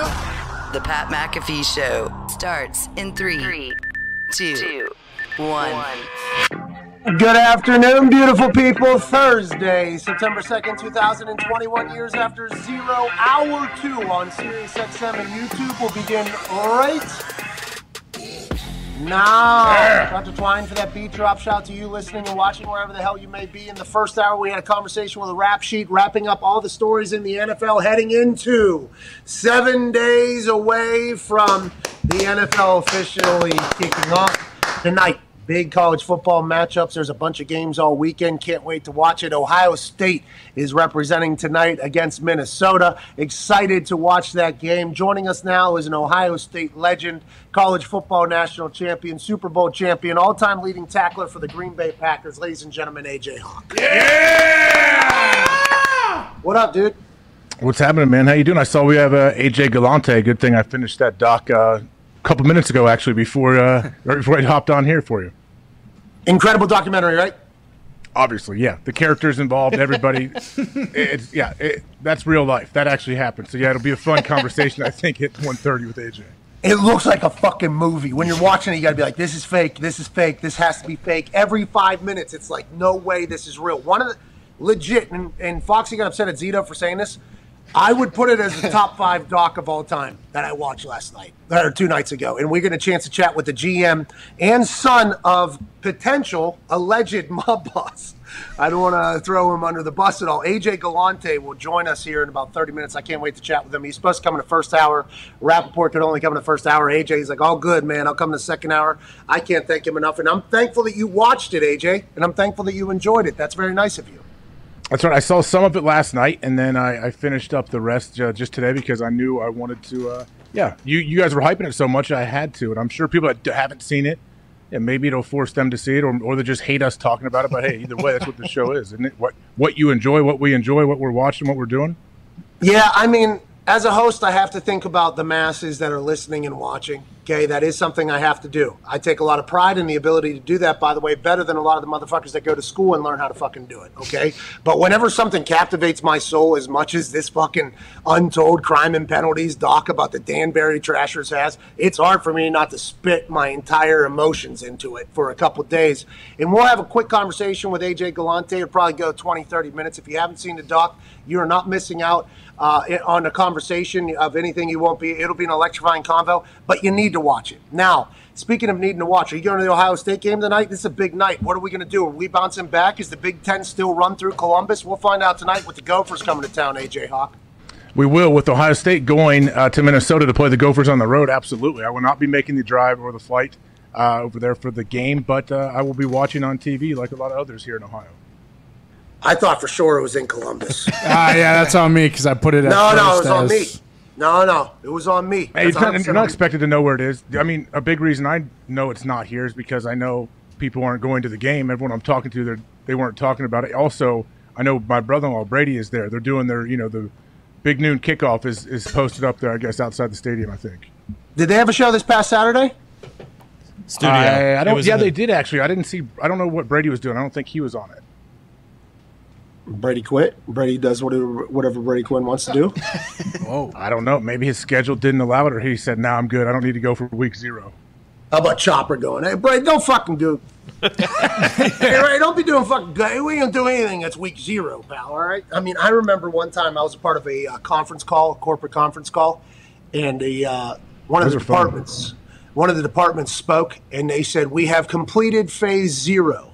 We are now on to phase 1. And I have never asked a question in one of those corporate conference calls. That was the first time I ever said, can somebody elaborate that there's a fucking phase 0 that we could? I mean, what does that mean? What does that even mean? Never got an answer. Got a pretty good pop from the room. But week 0 is done. Now we're in week 1. Let's go and do this thing. The Ohio State team, they're going to be good. Should I be betting on them? I guess they're minus 13.5, minus 14.5, depending on where FanDuel lays at. How do you feel about this team? Are all signs pointing to us hammering them tonight? I mean, they should. They have the new quarterback, C.J. Stroud, is stepping in. They have. I mean, I feel like they have 3 or 4, like 4 and 5 star quarterbacks on the roster. So whoever's thrown in there seems like they could do a great job. The receivers, I guess, they are some of the deepest like receivers in the country. They have a ton of studs. So you would think they can score some points tonight. I don't know. I'm not sure about Minnesota. Who are they? What are they going to do? Who's that, Olave? Yeah. Right? Chris is about to have a massive year. He was a freshman last year. No, not last year. I think this is 3rd year. I think he's draft eligible after this year. There was a guy last year who was a freshman maybe that made this Olave, insane. yeah. Is that him? He's the guy. Are you thinking Garrett Wilson or Olave? There's a lot of them right now. I'm not sure. I saw a catch last year out of a guy who I thought was a freshman. I might have been wrong. Maybe he's a redshirt freshman. Maybe I don't know. Garrett Wilson is a sophomore now. Yeah, I think. Okay, so it was him. He's filthy. That dude's hands and feet are tied. His son is there too. Peyton's old target, Hall of Famer, Marvin Harrison. Oh, Marvin Harrison's son is a freshman, right? Yeah, I assume he's going to play. I don't know what the plan is for him, but I know he's a stud as well. Does it feel good to have it? Like at West Virginia, I don't think I know any of the players on the team, and I don't live in Morgantown. I wish I did. I wish I followed the process more. I appreciate if they're good. I'd be very thankful if they won a bunch of games. That'd be cool. They're in a conference that's about to fucking break, just like the Big East. I mean, now would be the time for West Virginia to win it, by the way, because then they'll just fucking tear down the entire conference. But is it cool to be and know that your team is just always going to be a factory? That has to be pretty sweet. I mean, I don't feel like it always hasn't been like that. I don't feel like it was that way when I was there. I mean, we were good, yeah, but I feel like after I left, it seems like they don't lose to Michigan. They lose like one game every couple of years. Yeah, once you start, I guess, winning at that level, I think it doesn't recruit itself. The coaches will tell you they recruit their asses off. But yeah, you should. Ohio State should be on like the top 3 or 5 of every big time recruit. I mean, Quinn Ewers has $1.5 million allegedly in name, image, likeness deals. So the coaches can recruit their asses off. Okay, I appreciate that. But whenever you go to Ohio State or Alabama or Clemson at this point, the recruiting's done by national television, right? I mean, they're on national TV every single fucking week. And everybody says, well, if you start paying the players, it's going to hurt the recruiting process. It's like, well, what about seeing a team on national television every single week with behind-the-scenes stuff showcasing their entire locker room every single day? Is that not helping recruiting as well, or are we just kind of blind to that? And like, oh, no, they earned that. They deserve that. It's like, all right, get the fuck out of here. I'm excited for where college football is headed, but I don't think any of us have any idea, right? Nobody has any idea what it looks like 5 years from now. No. I mean, yeah, it's so new, like the name, image, likeness stuff. It was funny to see. I mean, I probably said it on here where all of a sudden, like, there was no name, image, or likeness, and then they passed it, and then 5 seconds later, I feel like I saw guys selling tires on the internet. Like, they already had this stuff in place. It was pretty quick. Hey, flipping O's. I'll tell you that. I respect that. Yeah. I got nothing but respect for that. The Colts activate Carson Wentz, Ryan Kelly, and Zach Pascal back onto the roster after being held away in the reentry process of being a close contact to somebody that has COVID. Seems like that team's all the way back in the Indianapolis Colts. GM Ryan Pace and Andy has talked about Andy Dalton being the starter. They like Andy. There's really no new topics coming out of the NFL right now, except for the fact that we're 7 days away, AJ. Oh, yeah. 7 days away, yeah. Is Connor still as excited about his quarterback Cam Newton being released? Like, are you still riding that high, Connor? Oh, man. You riding old Nudie, dude? You have no idea. I got a bath talk coming later on, and people are not going to be too pleased about it. I'll tell you what. Hey, have you watched Bath Talk at all? Episode Yeah, I 3 have a lot of questions for Connor on that. Go ahead. So, Connor, it's better than you asking questions of fucking Mitt. All right. Well, that'll be later. Wait till after hours. Get Mitt all primed up. So, Connor, on hashtag bath talk, do you legit take a real bath, or do you just get in there and then get out? Like, what is the process? Yeah, what do you mean I legit take a real bath? Yeah, there's not fake water in my tub. I hang out for a little. I mean, do you soap up and do you actually clean up, or you just waste time in there and sit your dirty body in the dirty water? See, exactly to your point. You shower first, you clean your body off, then you fill the tub up, then you lounge for a little bit, hang out, just kind of enjoy it, and then bath talk, comes after that. See, I do the opposite. Every NFL locker room has, like, you must shower before getting into the bath or whatever. You must shower before getting in there. I don't think I've seen one person do that. I don't think I've seen one person shower. You get into the bath. You hope you don't get any fungus or viruses. Then you go to the shower to rinse off all the shit afterwards. Oh. You're supposed to rinse off before you get in. You're supposed to rinse off all that stuff on your skin and body. Even if you don't use soap, just rinse off at least. Yeah, that doesn't happen anywhere. I tried to do it, but I'll tell you what, I just didn't have the same drive to get into the cold tub after the shower every single time. So I was like, you know what, I'm fucking getting in there. And they can take a little sweat. And I'm going to take this Gatorade towel. I'm going to dip it into the hot tub because Adam Vinatieri taught me this. And I'm going to go ahead and put that on the kit and caboodle too. So when I get in there, I'm going to put the rubber things on the toes so my toesies don't get too cold. And my balls are going to be good because of that hot Gatorade towel. And I'm going to sit in there 12, 15 minutes. I'm going to be back out of this thing tomorrow. I'm going to take a shower and rinse it off. And that's not right, okay? That's not the right way to do it, but that's what I do. I appreciate the fact that Connor goes shower, then bath, because that's what every NFL locker room is trying to make their players do. Gardner Minshew, now a member of the Philadelphia Eagles. He was traded out of Jacksonville to be a backup, I assume, for Jalen Hurts in Philadelphia. He said the last time and the only interaction he's had with Sirianni is whenever he was getting interviewed by the Colts, and he and Sirianni ended up playing a game of horse where a shirt was lost in the middle of this entire thing. Minshew has said he's back for revenge. We've heard Sirianni say that he does rock, paper, scissors because he likes to see how these guys compete. Had no idea they were also playing horse. Your thoughts on Minshew, Sirianni, and the legend of that coach in Philadelphia only continuing to grow with every passing day? Okay, so where were they having this game of horse, this game of strip horse, I guess, right? Is that what they're talking about? Why was his shirt removed? I think it just got so competitive, it got a little hot in there. And I think it's in a room. Everybody has like their own like room, conference room, right? I think, or maybe they get a hotel suite that they empty out. So it had to be just like little, almost like Nerf ball or like a Fisher Price. Yeah, Fisher Price thing. And the fact that Sirianni's got a jumper, maybe we need to keep him in a little bit higher regards at Ty Schmidt. What are your thoughts whenever you heard this story? Were you just absolutely psyched that you were going to unload some horse jokes into your next Sirianni impression? Yeah, definitely. But, I was actually thinking about it, and I can't remember if it came out yet, but he actually said, a lot of people think that Gardner is coming in to potentially compete with Jalen to be starting. He's not going to be on the 53-man roster. I brought him in to hone my competitive edge by playing horse and stuff like that. And then it's just a bonus. I mean, he tops off. He looks like a Greek god. He is an Adonis. But I brought him in to help me hone my competitive edge and get those little intricacies and details down. He's not going to be challenging Jalen for the starting quarterback position this year. Gardner Minshew, what a fucking life this guy. He gets drafted, 6th round? And when he gets drafted, Doug Marrone says, we got our guy in the 6th round. And then he starts, has an incredible run. Obviously, the George, the mullet, the mustache, the headband. Jacksonville was all in. They were selling all this shit. Yeah. They had like mustache day, didn't they? Didn't they give away fake mustaches one of the games? And I think they were giving away bandanas, too, or headbands. Yeah. And I mean, it was... The Minshew mania was a real thing, and here we are a couple years later, obviously completely moved on. Last year, Mike Glennon beat him out for some spots, but Minshew's a baller. Minshew's a player going to bring energy. Does that help the Philadelphia Eagles get over that hump of disaster it seems like they're currently riding? I mean, I guess we're going to have to find out. Probably not. I would. It'll be fun for I guess he can hopefully improve your defense because if he's running the scout team offense, like Gardner is very dynamic. The dude can make all the plays, and he seems to be super competitive. So I'm sure he's talking trash back and forth with the starting defense. So that could help your team. I don't know how much though. We'll see.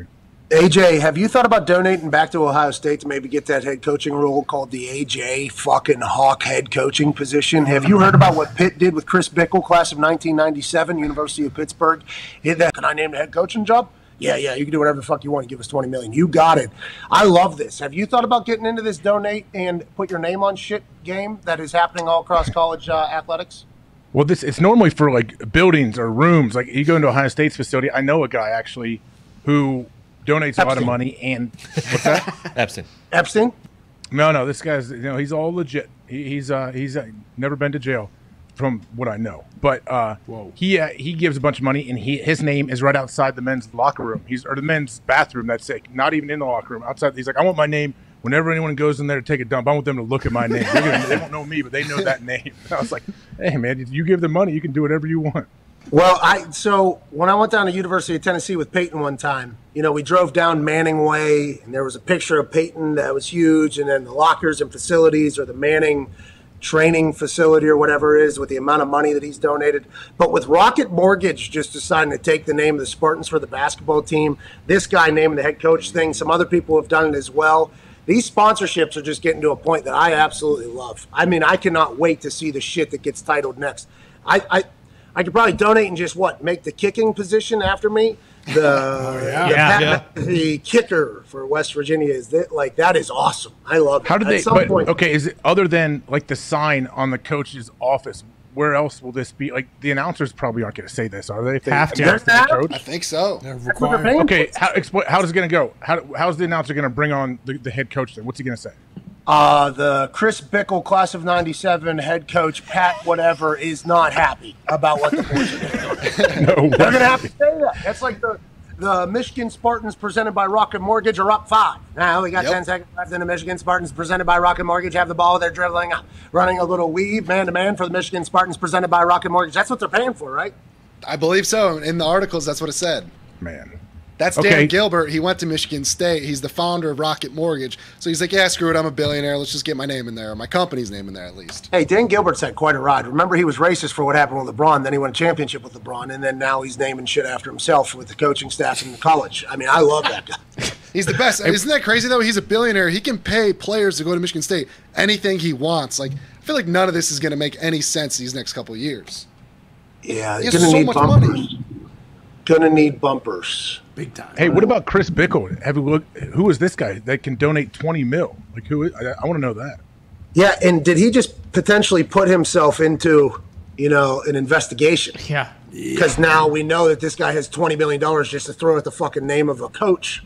I think anytime you do anything like that, somebody is going to be like, where'd that money come from? And that particular people that are going to do where'd that money come from? The IRS. Just like fucking Mark Davis. You see his new house he's building out there in Vegas, AJ? It is sweet. I want to go whenever it's done. I want to be out. I need an invite to the opening party. I hope his pool parties are like Bill Gates's. You know what I mean? I hope that we can really get after it.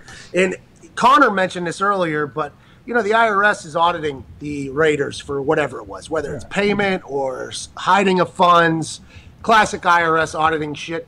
Mark Davis, he's a completely different entity. That doesn't mean he's getting audited, right? I don't think I know enough about it. He's okay to do whatever he wants with his money, hide his money however, until he raises some alarms, right? Yeah, I would assume he is like a separate entity, but I'm sure the money is commingled between account. Who knows where all that money? I have no clue how any of this works, but I wouldn't want to be bringing any extra attention to myself. I'm sure he's not doing anything wrong, but if you are getting audited and they're spending all this money to audit you, you would assume you're going to have a hefty fine at least to pay. Yeah, and when they audit you, you know what you got to do? You got to freeze them out. You know what I mean? Oh, yeah. Put the room's temperature down to as cold as possible. Give them no jackets. Fucking make them get after it. I learned that from a wolf one time on Wall Street. Let's go to the 5-Hour Energy phone line presented by Chris Bickle of 97. Let's go to Kenneth in Tennessee. What's going on, Kenneth?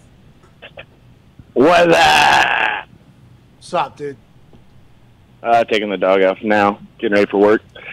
Got off work yesterday, saw you had a little Twitter war with the Dolphin fans, and was wondering when the fuck has Miami been relevant? Well, see, that's just like an easy way out. I could have said that to 100 different people on Twitter last night, but that's not the fans' fault. I like the fact that they are that passionate, though, for a team that has stunk for a long time. They look to be on the upswing, which is great. So maybe they're getting a little bit over their skis, but I appreciated the Dolphins fans give and take with me on Twitter last night personally, Kenneth. What do you do for a living, by the way? You're getting ready for work now. Right now, I work at a factory building lawnmowers. Shout out Cub Cadet, Brew John Deere, #1 globally. Suck it, Ty. Hang it up. Hang up. Stuck it, John Deere. Hey, Ken, we appreciate your work in that factory. Thank you for listening to us. We need people that do that in our society, and I'm very, very thankful for Kenneth for listening. The Dolphins fans, though, AJ, it was awesome last night. I mean, it was fucking awesome. I haven't had that in a long time. I did not know they had that. I knew Gumpy was a fan. Didn't make much sense, though, because he's from North Left, and he likes the Red Sox and the Dolphins. But they have a contingency of fans who are ready for them to be good. I just fear that with the AFC East, the Patriots have owned it for so long, they just retooled, rebuilt, redid their whole thing, and Mac Jones is their guy going forward. It might be a miserable next, 30, 40 years. I mean, it very well could be. I give their fans credit for standing up for them, but I have a feeling this isn't the last time that you guys will be going back and forth at each other on Twitter. But what happens if Tua struggles early? Like, what do they do? Like, what? Then you're really in a panic, I feel like. We're just going to cover it. Yep. Hey, we're just going to observe and report. That's all we are going to do. I think that's all we are. Stern, but fair. That's right. This show. I got called Colin Cowherd and Skip Bayless last night. Hey, thank you. Thank you very much. That's all I would say. I agree. Skip Bayless just got $8 million a year at the age of 90. I mean, I hope that happens, and Colin Cowherd's been doing it forever at the top of the game, so it's very nice. But people are acting as if what I was saying about the AFC East not being like a cakewalk, in my eyes, with the drama surrounding the team. Now, they're saying that that's not actually happening. It's just national media narratives that are all bullshit, and I need to do better research. And maybe that's the case. I won't, but maybe that is the case. I should probably look into it a little bit more, I guess. But to be honest, third-place team in the AFC East, I'm not going to waste that much fucking time. Okay? Yeah. Okay, I can't. I am so sorry. I can't do that. But I guess Tua and the Deshaun Watson stuff is all a bunch of bullshit. It's Tua's team. I hope they do well. We were also put on top of a mountain. Okay, Cock Mountain, which I don't necessarily love because, I mean, I appreciated that guy's artwork. It was incredible work. I was going to retweet it, and I didn't want to broadcast it. I was trying to find a creative way to put that out there and try to say we need to take this down. I thank you for looking out for us. I laughed very hard. I laughed very, very hard at it. And then he had Mount Cuckmore and that whole thing. But I would say, and this was my only response in this particular case, was I think football cucking would actually, the definition would actually be paying for a guy to play for another team in your division. Okay, and I don't know if I understand cucking enough, I don't think. But in my eyes, that would be the definition of cucking in football world. And they're doing that with Kyle Van Noy, but they don't need him. He's washed. Get him the fuck out of here. We'll pay for him to play somebody else. So what Dolphins Twitter told me last night. So we just have to treat it as such. AJ, you're a cuck expert. Is that accurate? Nick, surprisingly, I am not a cuck expert, but you know what? I don't know. Maybe we could. I will not let this show turn into a cuck show like you try to do every single time you host this thing. Come on now, grow up, guys. Come on now. Let's be mature about this. All right, let's go back to the 5-hour energy phone lines. Let's go to Since you hung up on me yesterday too at the end of the show. Well, yeah, you're saying two girls, one cup, puke in your mouth situation either. Okay, yeah, this show. There's mainly dumps in your mouth too. Jeez. It's terrible. There was a time, and you know this, that's why you brought it up, is I would puke on sight, just the immediate thought of it, because the way that one butthole just looked like a soft serve. Oh, yeah. I heard it was fake stuff they jammed in there. I think they had to have, but, there was still a slop coming out and slop going down. Good and I am happy that I'm at a point in my life where I don't puke immediately upon hearing about it, but that was a tough 10-year period for me where AQ and others that enjoyed seeing me get sick to my stomach would just cleverly bring it up, which is, I think, what you tried to do yesterday. Got you, bitch. I'm a mature adult now, and I can talk about things like that without puking. Let's go to Ryan in South Kakalaka on the 5-hour energy phone line. Ryan, what's going on, bub? Pat, what's up, man? How's it going? Hey, not too shabby. How are you, Ryan? Thanks for calling in on this beautiful Thursday. We're off tomorrow, so just trying to make a feel-good Friday on a thirsty Thursday. What do you want to talk about, dude? Hey, I hear you, bud. First off, I want to go ahead and apologize for my friends on Twitter last night. I don't think you were worthy of Cuck Mountain, per se, but Cuck Mountain, King Mountain, been going on for a while now. Oh, and real quick, before we go any further, Kenneth in Tennessee remind me who your quarterback played for before he was on the Titans. Never mind, that's besides the point. Yeah, he's talking about Tannehill down there with Gase. And I think, once again, the Dolphins fans, they were kind of treated poorly with Gase being their head coach and other decisions that were made. We lost Landry. We lost Sue. We lost so many guys because of, well, honestly, I mean, Adam Gase is prime Cuck Mountain candidate, if we're being real. But no, so I just don't see how losing Kyle Van. I mean, you know, I was hurt. Obviously, I joined one of Gump's spaces. We talked about it. It sucked losing Kyle Van Noy. It really did. But watching him get ragdolled by Josh Allen. I forget which week it was. We played Buffalo at home.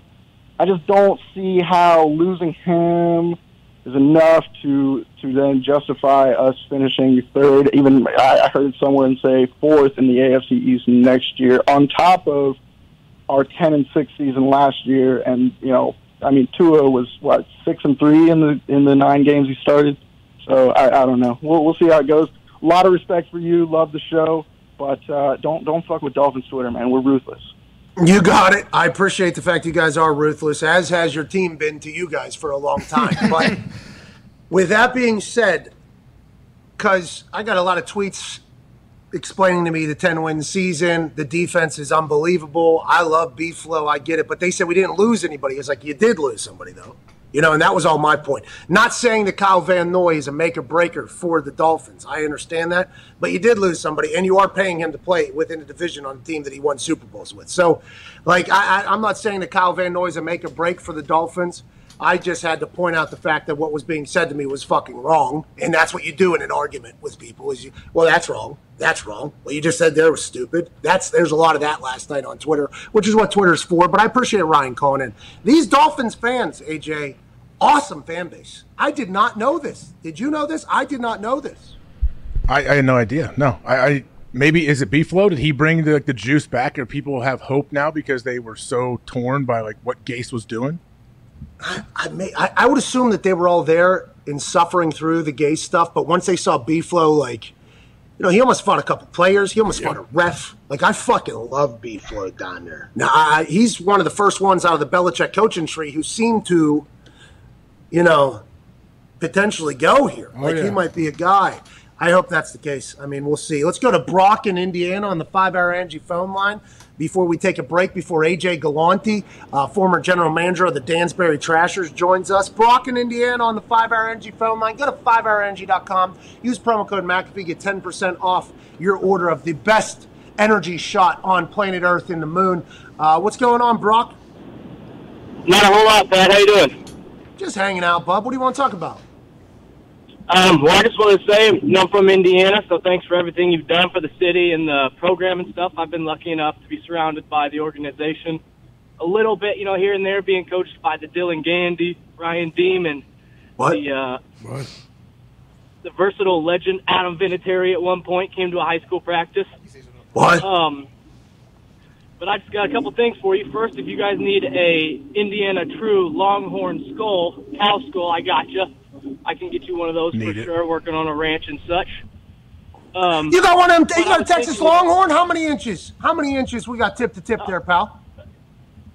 It's 3.5, 4 feet is our biggest right now. It's we've also got the Mexican Esquire Bull, so it's kind of a mix there. They do some beef breeding.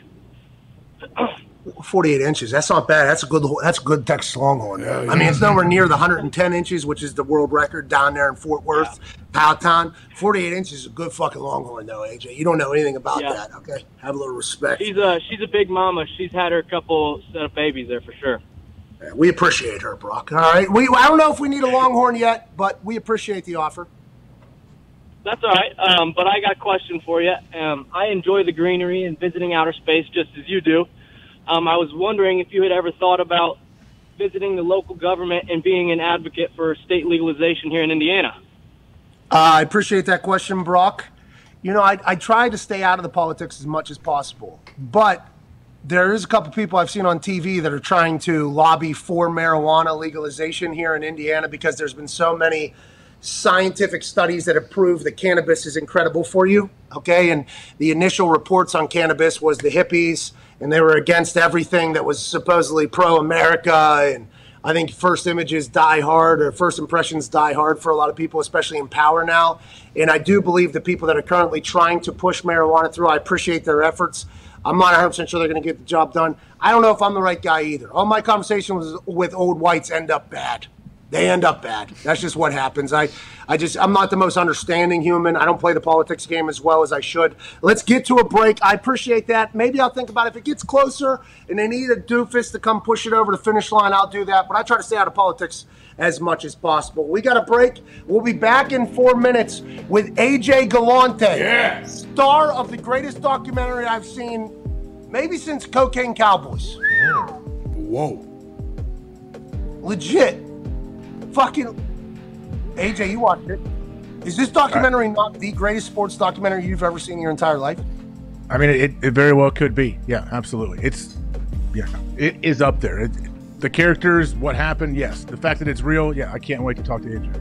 Okay, well, tighten up. We got 4 minutes before we talk to a legend, AJ Galante of Champs Boxing up there in Connecticut, and now a superstar because his documentary, Untold Crimes and Penalties, Dan Barry Trasher's on Netflix, and it's blowing up. Can't wait to chat with him. We're back in 4 minutes on this Thursday, September 2nd, 2021.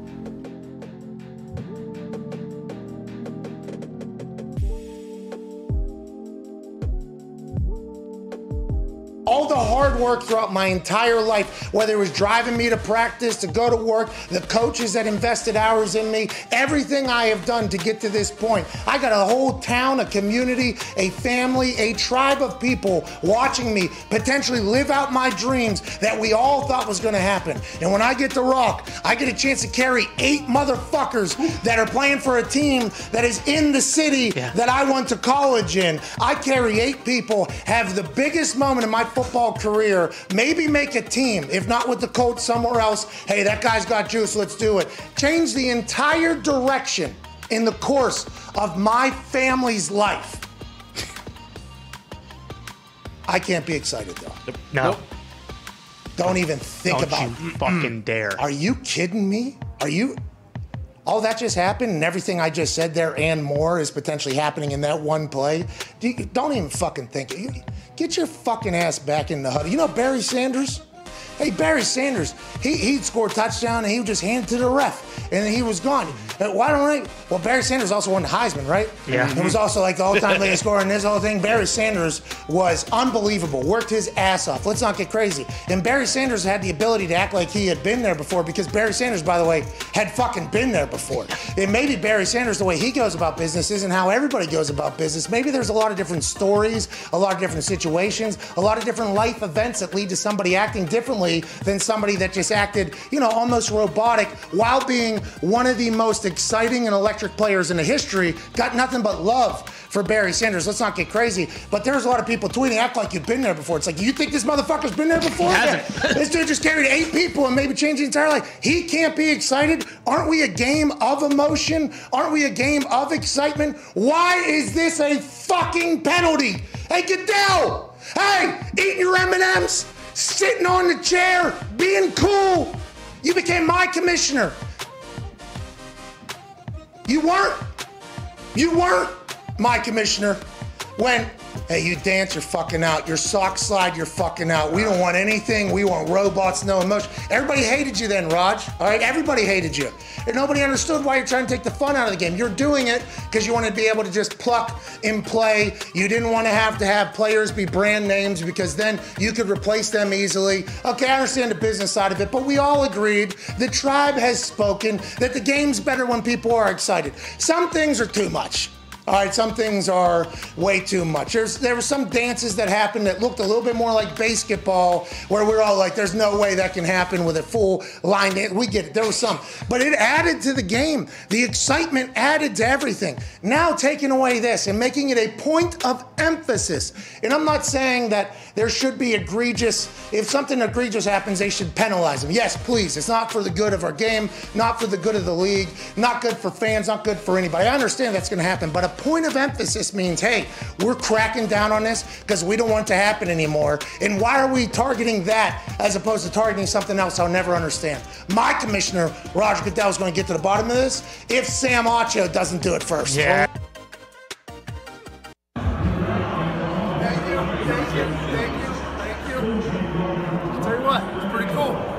Roger Goodell gave me a big hug beforehand, too, so that's good news there.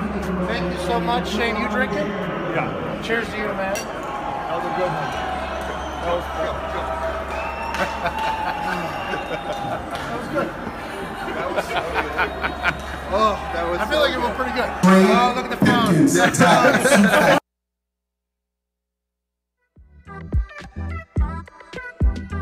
I didn't think I could continue to be an FCC-regulated person without really hitting my max potential. And that's why he's with us. I love it. The Pat McAfee Show on Mad Dog Sports Radio, Channel 82.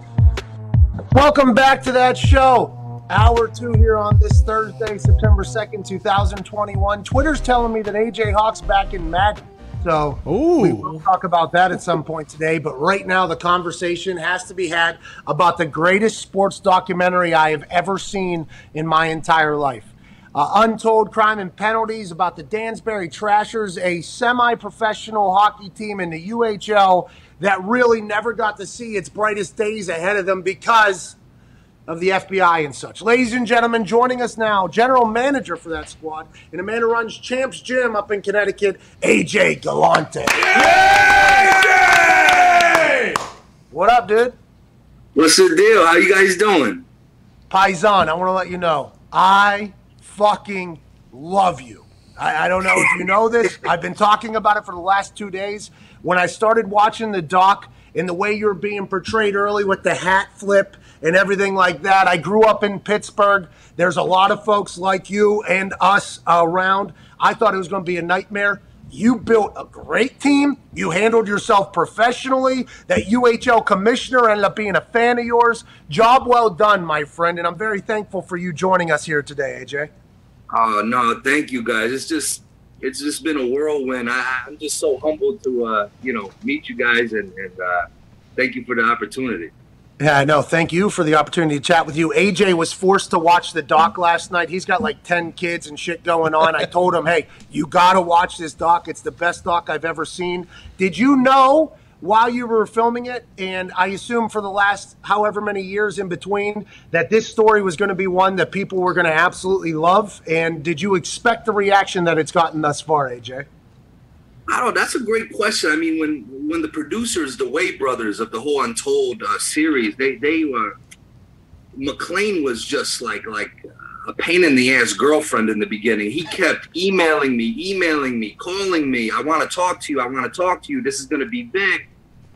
And I finally was like, I gotta like at least give this guy the respect of a phone call. And he's like, listen, he pitched it in like 30 seconds. He's like, Netflix is making us do 5 stories. They're big stories, but we got to get the Trasher story in there. I spoke with my dad. We thought about it, and we said, you know what, fuck it, why not, right? So we just we just did it. I mean, I knew locally would get some hype, obviously, but I've been overwhelmed, to be honest. I'm just very humbled by this whole thing, and it's insanity. AJ, do you have any idea? I don't know. It looked like maybe your 10th birthday or so when China, The Rock, Triple H, I believe Shawn Michaels, all of these wrestlers showed up to your, it looked like a backyard birthday party. Do you have any clue what they got paid or how they got there? So this is great because I mean, wrestling was my first love, and I still love it. And as a matter of fact, it's my dream. You get asked that questions. If you have 3 dinner guests, who would it be? Vince McMahon is solidified #1 on my list. But my father was friends with the old wrestler, Lord Wrestling, Lou Albano, from way back in the day. And I guess, I don't know how he did it, but this was like right 6 months before The Rock, Triple H. Triple H wasn't even Triple H. He was Hunter Hearst Helmsley. The Rock was Rocky Maivia. They weren't there yet. They were like mid-card guys. So what happened was there was a big show in New Haven, Connecticut the day of my birthday party. So I don't know how it was arranged. They came to the pool. It was insane. And then we went to the fights. We wwent to the show in New Haven later that night. It was just crazy. I mean, the kids in my party were like, it was just insane. It was China was the best. When I tell you she ate 9 hamburgers in an hour, that's not an exaggeration. Dude, let me tell you something. I remember that vividly. It was my 11th birthday party, and I just remember being fixated on her, just eating and eating and eating, and it was like I couldn't get over it. But they were all unbelievable people. AJ, I grew up around too many Italians, okay, in Pittsburgh, and there's been a couple situations at weddings and other situations where I've walked into a room and maybe some things were being chatted about, and basically I was given a look by either a dear friend of mine's dad or uncle that was like, hey, go have a good time somewhere else, basically. You know what I mean? Like, hey, you need to disappear for a time. Yeah, take a walk. And I think the entire world is infatuated by the Italian mafia, mobster lifestyle. And I think that being a part of this whole thing is one of the big draws to it, right? But it felt like you and your dad had a much different relationship than every other kind of mob situation I have seen. It felt like you and your dad were a great tag team. Did you realize your whole life, because in the doc it says you hung out with your dad, you met a lot of guys, they treated you with respect. You were very mature, by the way, even though the way you dressed, I think a lot of people said, oh, he was a child or whatever, but the way you handled yourself seemed to be very mature. Did you guys know what was going on with what was going on with your dad the whole time, or was there some shit that was kind of held away from you throughout your entire life? Listen, I mean, me and my dad to this day, I mean, our relationship it's so different, you know? I mean, one day he's your dad, one day he's your boss, one day you just don't know. I mean, we've been attached at the hip since literally birth, but I remember since 5 years old, I used to go to his yard, and I used to hate going, and I would be playing with my Ninja Turtles on his desk and just absorbing like everything that was going on. And, you see things, but it was so normal, and again, it just, a lot of stuff was so normal to me. And as this story goes on, there's so many layers to it. So many people are so fascinating, but it was just normal life to us. It really was for me, my sister, the people we were around, good, bad, and different. It was just what it was, Do you stay in touch with any of the players? I know at the end, I forget his name. The old tough guy is hugging your dad, and the guy's getting a little emotional. Winger? Great, yeah, Winger. What an awesome, scary human being. He lives in Vancouver. I spoke with him yesterday, actually, and I mean, that's a guy. Even to this day, you want in a foxhole with you. And I tell you, when we started the team, he was technically our, legend has it was Brent Gretzky who was our first player, but really it was Wingfield. And he's just such a great man. He's like a real man. And I remember, the first off season going into our second year, he was rehabbing that horrific injury, and he stayed at our house the whole off season. I mean, he was like a big brother I never had, and we'd be sitting there playing like NHL 05, and he'd be whining because I would be beating his ass, and he couldn't do anything about it because he was in that leg. I could talk a lot to him because he was in that cast that he was immobilized, and we'd be playing PlayStation all day, all night. And if you're listening, Winger, you know what happened. We had a big 21-game series one weekend, and it was easy work. And to this day, he knows the truth. We didn't have Snapchat and all that stuff to record it back then, but in his heart, he knows what happened that weekend. Okay, so me and AJ both obviously very lucky to be on some great teams. And I say this every single year going into the NFL season. You can measure how fast somebody is. You can measure how strong they are. But that camaraderie of a team coming together is the X factor.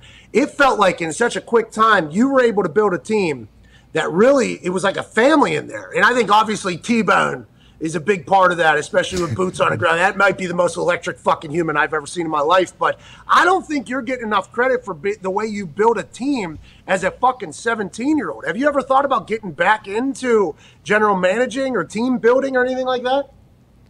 You know, Pat, I tell people, and I'm not just trying to sound funny about it.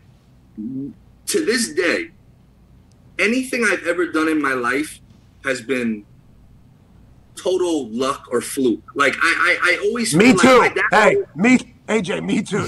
like I just wake up one day and it's like you're the GM of a team. I wake up one day and I'm in professional boxing. I've never been prepared for anything.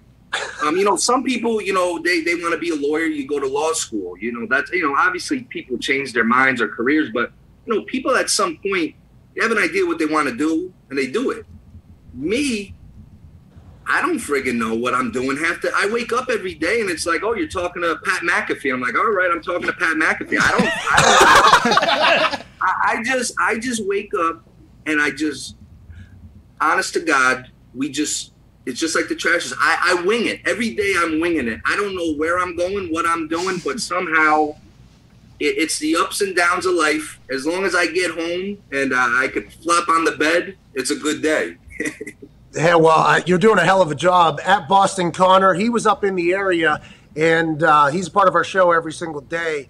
And I don't think I've ever been more disappointed with somebody than after watching that doc and then telling Connor, like, how the fuck have you not told me about this team up there in Connecticut? Go ahead, Connor. Yeah, I've been disappointed in my life many times and have disappointed a lot of people, but this is definitely the pinnacle of all of them. AJ, you mentioned watching the spectacle of eating that went on at your birthday party. Were there any other interactions with The Rock or Triple H that kind of stood out that you remember pretty well from that day?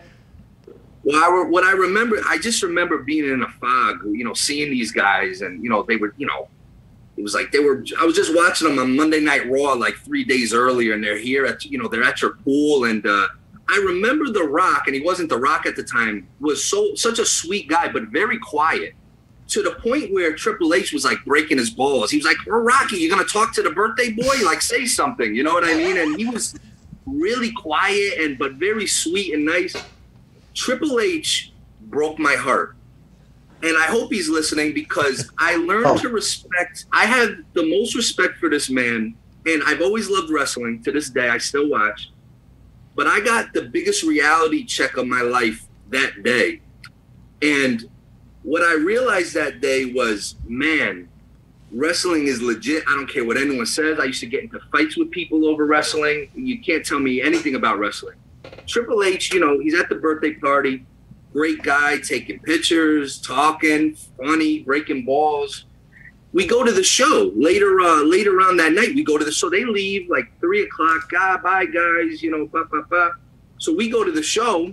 We're sitting front row. It's me, my buddy Steve, Mike, my sister, and you know, Triple H at the time's a bad guy. So, you know, all the guys are at the birthday party. They had their matches. They're coming out. They're slapping us 5. They see us. They're all babyface, you know. Yeah, you know, I'm feeling like, oh, I'm the guy. I am. These guys are coming up to.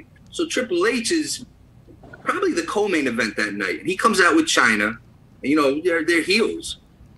And I'm just like, yeah, Triple H, yeah, my guy, come here. I was just with you at my pool. He comes over. He stops dead in front of me. He gets this close to me. He goes, "You sit your ass down. You already had your autographs and pictures. Sit your ass down and shut your mouth."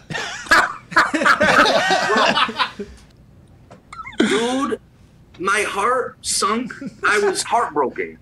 And China looked at me, and she's bad too, so she's looking at me. I'm like, China, this broad just ate all our hamburgers.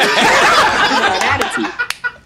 Dude, I'm like, I was like, as an 11-year-old, I was like, what the hell just happened? And my dad's sitting there laughing his ass off. And I'm just like, Dad, can you believe this? He's like, AJ. He's like, this is who he is. When he goes into his business, this is who he is. But he broke my heart, and I'll never forget it. But he actually made me love bad guys.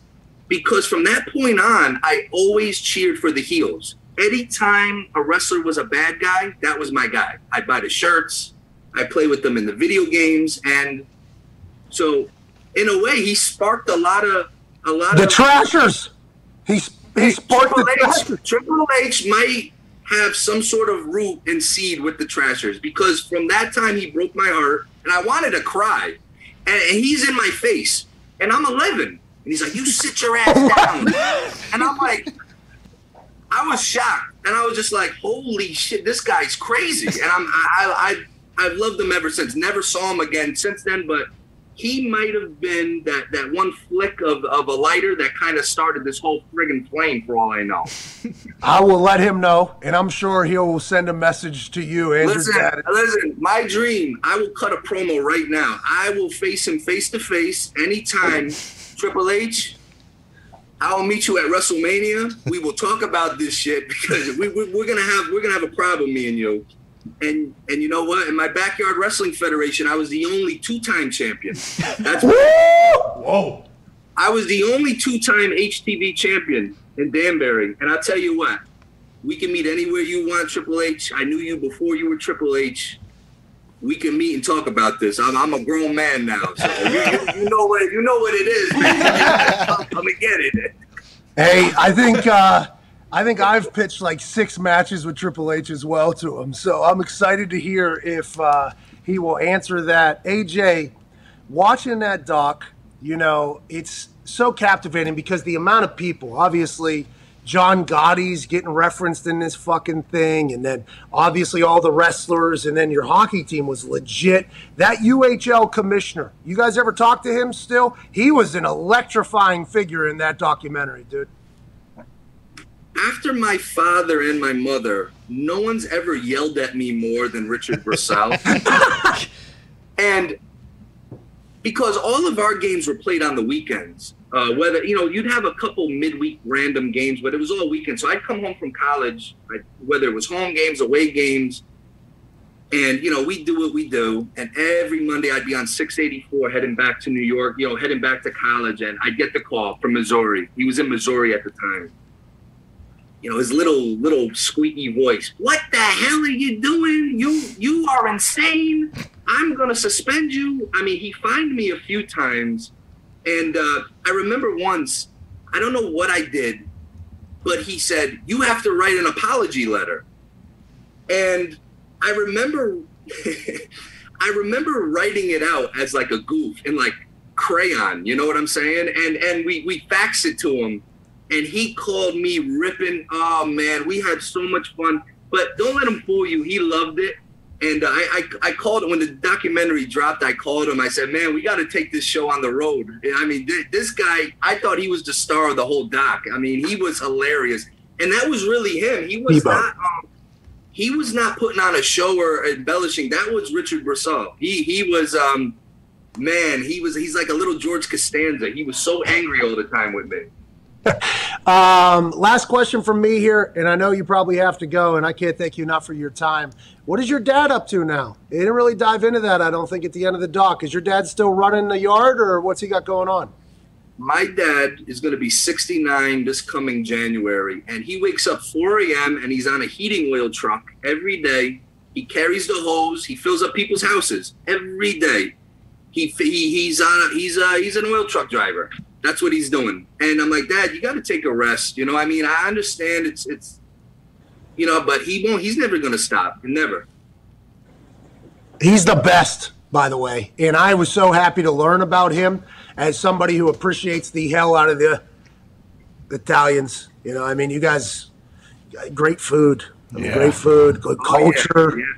I mean, just the stories are forever. And learning about your family and what you guys were able to accomplish with that hockey team, I'm eternally grateful for. Please tell your dad we said hello. Tell T-Bone we said fucking A guy. Can't wait to need a guy like that on every team.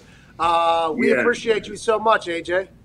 Hey, you send me some sizes. We're going to get the whole team some jerseys. You send me numbers and last names. Hell yeah. I'm going to take care of that for you guys. Hey, I didn't earn it, okay? I did not earn it. But being a trasher seems like it would be like a dream come true for a lot of people, and myself included. Hey, you know, it was just 2 years, but it's a badge of honor. You send me, you tell them to email me numbers and names or whatever you want. It's a done deal.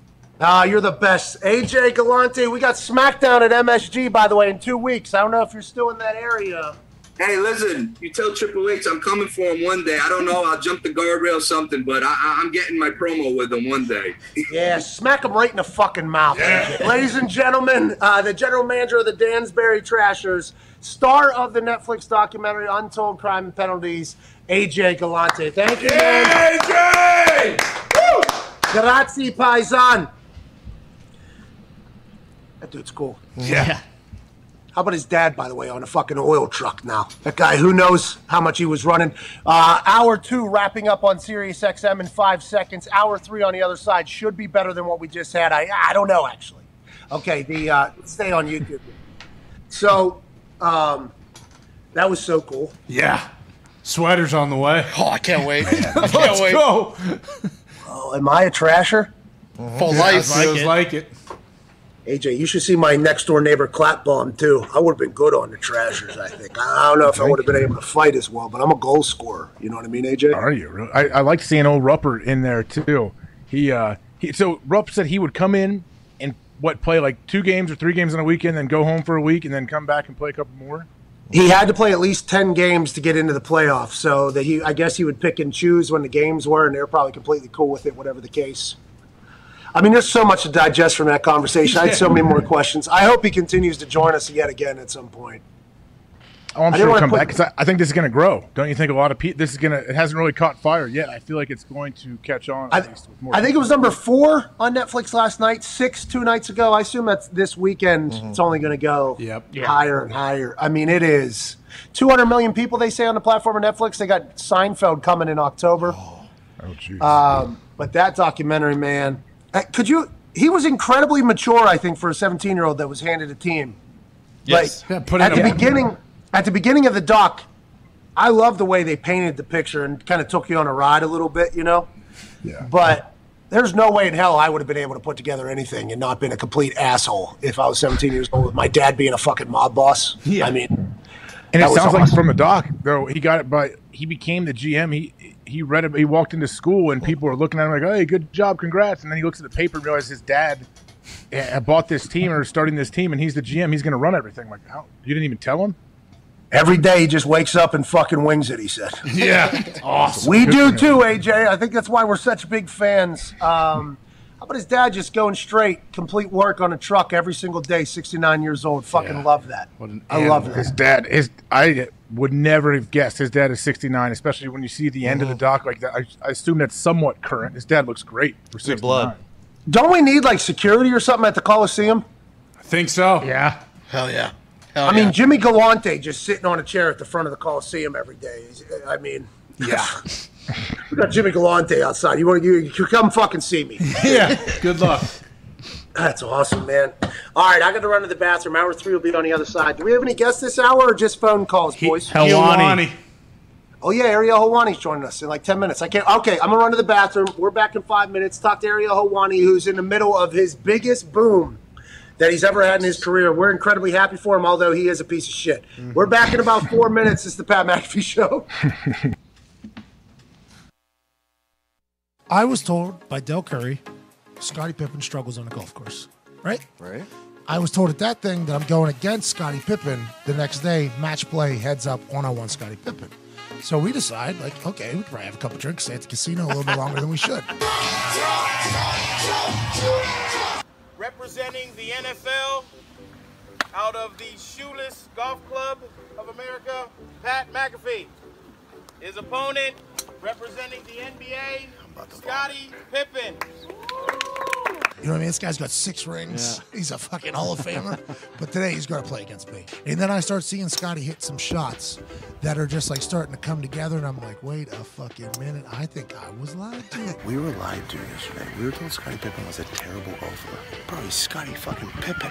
Going into the back 9, I think I was down 1. Like, we were battling. But I started making putts. And Scottie Pippen went ahead and got real hot. I mean, real fucking hot. I was down 3 with 7 left. And I looked right in the camera, and I go, so we're down 3 with like 7 holes left. Scottie Pippen's about to get this work. Scottie Pippen from 190 yards out just fucking dunks it.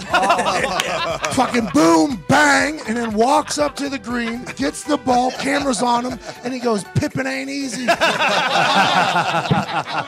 Kidding me. All right, down 4 with 6 left after Scottie Pippen just chips him from fucking 400 yards out. I was fucking demoralized. Pippen ain't easy. By the way, best he's ever performed at golf, because I'm around, better teammate than Jordan. Yep. People forget. Oh, yeah, I told Dell, I was like, Dell, what the fuck you lying to me? He was like, well, I saw it yesterday. He was not great. And Greg Anthony told me, and I was like, Dell, he buried me, Del Curry. He buried me. He was like, hey, Pippen ain't easy.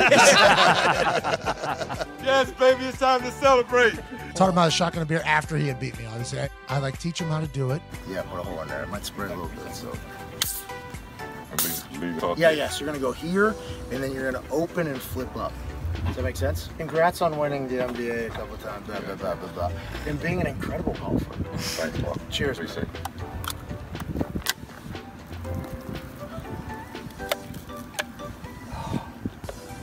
Hey. Hey. Hey. Hey. Damn. Okay, That's Scotty. the best Bud Light I ever had.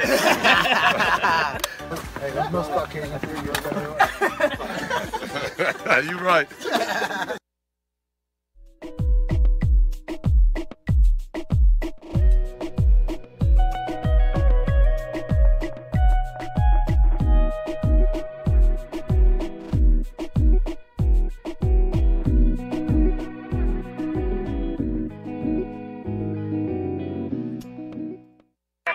The Pat McAfee Show.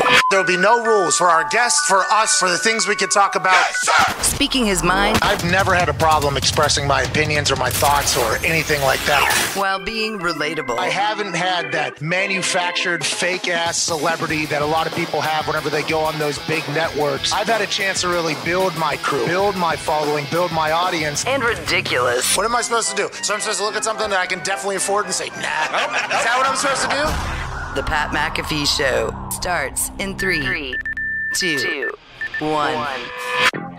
Welcome back to that show. Thursday, September 2nd, 2021. Hour 3 before a 3-day weekend. Me and the boys begin right now. Yeah. Can't thank you enough for listening and watching wherever the hell you may be. AJ Hawk is joining us from his attic in Ohio. Ohio State has their first game of the season this year against Minnesota tonight in Minnesota. AJ, are we betting on Ohio State minus 14.5? I mean, 14.5 definitely feels like a lot, but I think that's a safe bet. If you're going to place a bet on that, I would not be scared to do that.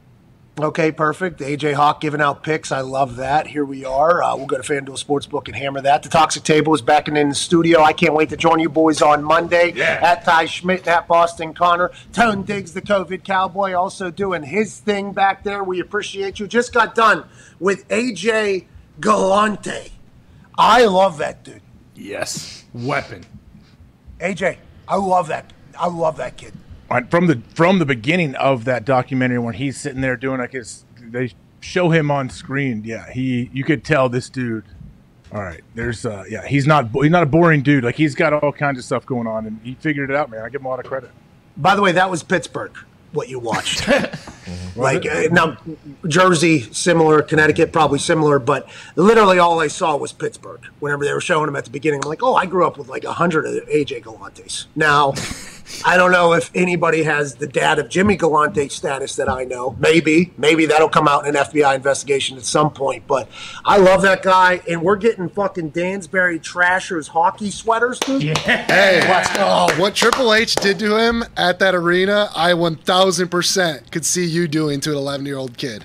I did, actually. Yeah, that's what I'm saying. Yeah, at NXT, whenever they had like 20 fans in a Capitol Wrestling Center, you know? Oh, yeah.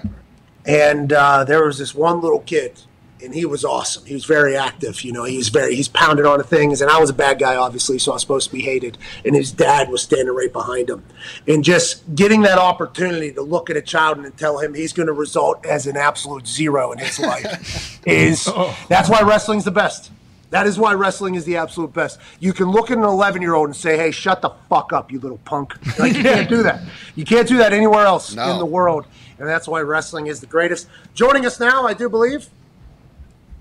Yeah, he's off frame right now, but I think he's ready. Oh, that's what he wants to do his little okay. dip. Yeah, he's ready then. Ladies and gentlemen, joining us now, a man who is in the middle of one of the greatest runs we've seen in some time on media. He's the host of the MMA Hour. He works for BT Sport. He covers fighting. He covers boxing. He covers wrestling. You saw him at the Jake Paul Showtime fight. Big shout out to Brendan Schaub for allowing him to do that. Ladies and gentlemen, Ariel Helwani. What's up? Can't do that. Oh, no. Sorry. That is real. Hollywood Helwani joining us live with a bookcase in front and behind him. Ariel, hey, hell of a couple weeks, pal. Yeah. Kill it. We're proud of you, buddy. How you doing? You feeling good? Well, first of all, how are you doing, Patrick? I'm very worried about you. It seems like you're in great spirits. I'd be lying if I didn't say I had a moment. We were supposed to do a post-fight shoot at SummerSlam, right? If you recall, we were supposed to be in the same room.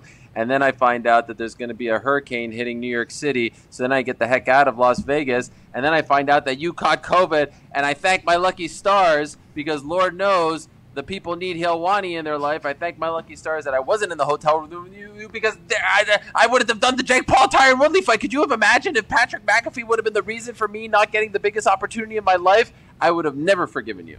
It would have been awesome. But to be clear, there was numerous people that were in that hotel room. I don't think I got it in Vegas. I don't believe. Now, it seems like Vegas would be the place where I would have got it, but everybody I was with out there, in planes with, eating with, sharing cones with, did not get it. So I believe. Where do you think you got it? What's the scoop? Have you given the scoop yet? Have you told the story? We don't know. We honestly don't know. We were trying to figure it out. It might have been a delivery person maybe that came to the office, maybe some food, maybe somewhere else. I'm not 100% sure. But none of the boys got it, and I was with them Monday, Tuesday after SummerSlam. My wife and her friend was in a plane with me after SummerSlam, in the room with me, and we smoked. They didn't get it, so it was just like, I'm not 100% in the sure. PJ? They were in the PJ with you and they didn't get it? Yeah, neither did the pilots. So, I mean, it is a big question on where this Delta son of a bitch came into my life, but it's great to know that I stomped it, just like I'll stomp you if you ever want to fucking run your mouth again. I will bury you where you stand. I just want to know, most importantly, did AJ get it? I know he doesn't live in the same state as you, but I was just worried for his well-being. I'm in the clear, Ariel. Pat could not transmit that to me, I don't think, if he wanted to. Let me tell you something about AJ Hawk right here, okay? One of the realest mofos you'll ever meet. I mean, this guy sent me one of the nicest text messages I ever received. I'm sorry for breaking kayfabe here, AJ, but me and AJ are teaming up to create one of the best and biggest and most dangerous super teams of 2021, all right? The feud is over. The mega powers have come together. You will never hear a bad word out of this mouth about that man with that tremendous, tremendous ponytail, okay? I think it's real. I'm pretty sure it's real, just like his bookcase. Is that a ponytail? What is it? Is it a man bun? Jawline. Worry about his jawline, not the ponytail, okay? He cuts his own fucking hair. Every one of his kids has the same haircut, too. That guy is real. That guy's a real mofo right there. So I just want to give a shout-out to AJ. And it's just so good to be here. You know, Helwani running wild, probably the hottest gimmick in sports and entertainment right now, and you're lucky that you get me for a few minutes. We should probably speed this up a little bit because I got to do the bump, I got to give those guys the rub as well, and I got some other things that I'm working on. Ariel, so for people that don't know what's been going on over the last 10 days, 2 weeks for you, can you let people know exactly what happened and what caused you to really just feel like the chains are off? Like, Ariel, we're seeing the real you. Look at Edward R. Hawk over here coming out with hard-hitting questions. Okay, this is good stuff. That was a joke. Before this, you were on a run, then you just said mofo again. It's like, oh, corporate Helwani's back. Yeah. Okay, cool. You sound like a 12-year-old. Cool. Listen, that's great. you don't want to get crazy with the F-bombs. You have the impact that I had yesterday with the F-bomb because I don't overuse it like some other people here. Okay, you got to know when to pick your spots. Now, look, if we're going to be serious, it's unfair for me to say it's just been a couple of weeks. It's been a few months. It's been a really hard few months for me. I felt like my soul was dying. I felt like I was losing my place in this media world that I've worked so hard to, you know, carve out for myself. I felt like I was becoming irrelevant. I felt like I was being forgotten about. And then I leave, and then I took time off, which I've never done before. And then I went to Montreal to see my family, my parents, my sister, who I'd not seen for over a year. And I felt like one of those video game characters who eats the, you know, the mushroom, and now I'm starting to get all my power back. And then I come back and I get all these jobs and all these opportunities, and they all started at the same time. And it coincided with going to Vegas for the first time in 18 months for SummerSlam. And then it coincides with the opportunity of a lifetime to work on Showtime for the Jake Paul, Tyron Woodley fight. And it all happened together. And, you know, I just feel, I honestly, I'll be honest with you guys. I'll shoot straight with you guys. I've always had bad anxiety. I've always been a nervous person. It got really bad at the beginning of the year. I started to talk to a therapist. I just got off the phone with her. That's why I couldn't come on earlier. And she helped me understand that I should be proud of what I've done, that there are going to be great opportunities. Working with her since February really helped me a lot. I don't know if I have the guts to leave ESPN because, again, I want to reiterate, they offered me a contract. I don't know if I have the guts to do that without her helping me realize that there are other things out there, that I could be myself, that I could be happy and all these things. And so now I started these jobs and everything's going well, and I feel like I got my voice back, and I feel like I got my smile back. Shout out to Michael Higginbottom, Shawn Michaels. And I feel like, you know, I'm able to be myself more so than ever. And if I'm being honest, I've been sitting back for the past 18 months, and I've seen a lot of people take shots at Helwani. And if I'm being honest, I was told time and again not to punch back. Well, guess what? I'm punching back. And so I'm not sitting back and letting anyone talk shit about me anymore because I'm tired of it. And especially, look, like I said yesterday, you could talk smack about me being a bad journalist, a bad personality, a bad reporter, a bad host, a bad this, a bad that. But don't lie about me anymore. I'm not going to take the lies. So yesterday I spoke about an individual named Brendan Schaub who was lying constantly about me. And it's kind of funny. I put out a little bat signal on Twitter the night before that some people on Reddit, shout out to those people, knew what I was talking about. And all of a sudden I get a text. I get an apology. And I said to Brendan, who I've never had an issue with, despite all the shots, I said, cool. If you're going to apologize to me privately, I hope you're also going to do so publicly, because that's where this started. You smeared my name publicly and lied about me publicly and said I was a bad teammate and a bad colleague publicly. And you said that you got the job first from Showtime, and I only got it because you turned it down publicly. So I want you to go on your public little show, and I want you to apologize to me. And so once he does, the beef will be squashed. Until he does, we'll see what happens. We'll see what I choose to do. Okay, well, there's a lot that just happened there. First of all, congratulations on finding your voice. Hell yeah. We are happy because every time you came on this show, you were just 10 to 30 times better than the shit you were doing on TV. I mean, there was no question that you were going to have success in this independent world. I think I told you that. I believe the boys told you that. I think in the middle of burying you, there was a lot of you seem to have everything that you could possibly need to make it yourself. I'm happy you bet on yourself, no matter how you ended up betting on yourself. I'm happy you bet on yourself, and we're all getting a chance to see it. I got no issues with Brendan Schaub, but I do like the fact that you're sticking up for yourself in this entire thing. And I was given that Showtime job, and I said, no, Helwani can take it. I love it. I love it. Listen, I would be okay with that. I would be okay with that. You got skills. You got talent. Here's what I don't like. Whoa! Brendan. Listen, here's what I don't like about what Brendan has done over the last... First of all, he repeated a 5-year lie about what happened at UFC 199 that was 100% false. That was first spewed by Joe Rogan on his podcast. And I addressed that publicly time and again. For some reason in July, I'm in Mont-Tremblant, Quebec, trying to enjoy a quarantine with my kids, and I see Brendan on his little show sitting back and saying, well, let me tell you about, how Ariel, has to deal with the consequences of what he did. A lot of people got in trouble. It's like, what the hell is this guy talking about? This is a lie that I thought I addressed 5 years ago. So that was number one. Number two, he starts talking about me being... sitting back in his little chair. I've heard from a million different people that this guy is the worst to work with. He is the worst colleague on the planet. I have heard this from all... Who are your sources, Brendan? Who are your sources? You don't sit around and talk... Yeah, right. You don't sit around and talk about someone's character like that. That's not how this works. You know, you could talk about me being a bad journalist, a bad host, but don't slander. All right, good. All right, well, I'm happy. And then he goes, what's going on? I mean, I think Brendan Schaub's at my door. Brendan Schaub just showed up at my goddamn door. Tell Further Brand over there to pipe down. I'm shooting a promo here, okay? I'm trying to cut something on everyone, all right? Hey, listen, you cut all the promos you want. You don't want any piece of at Mrs. McAfee. No, I meant the dogs. I meant the dogs. I didn't mean her. I meant the company. I didn't mean your wife. Utmost respect. Anyway, then he goes on his little whatever it is, fight companion. Everyone's got a fight companion these days. I mean, for God's sakes, do we all really need 6 people talking at the same time while there's an actual professional broadcast going on? In any event, he goes, well, how do you think he got that job? You know, I gave it to him. And, you know, I wasn't going to say anything. I really wasn't. I was going to take the high road like I always do.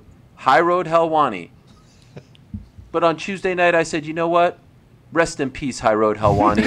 It's time for the Helwani era, and I am not going to let anyone slander my name anymore. And so I just wanted everyone to know, if you come at the King, you best not miss. Okay. All right. Well, I appreciate you. I want to let you know I appreciate the hell out of you sticking up for yourself. All right. That is a big time move, and I have learned a lot about you as a human through this entire independent process, betting on yourself, sticking up for yourself. Hopefully you and Brendan are able to get past this and nobody else will talk any shit about you getting jobs that you don't deserve because...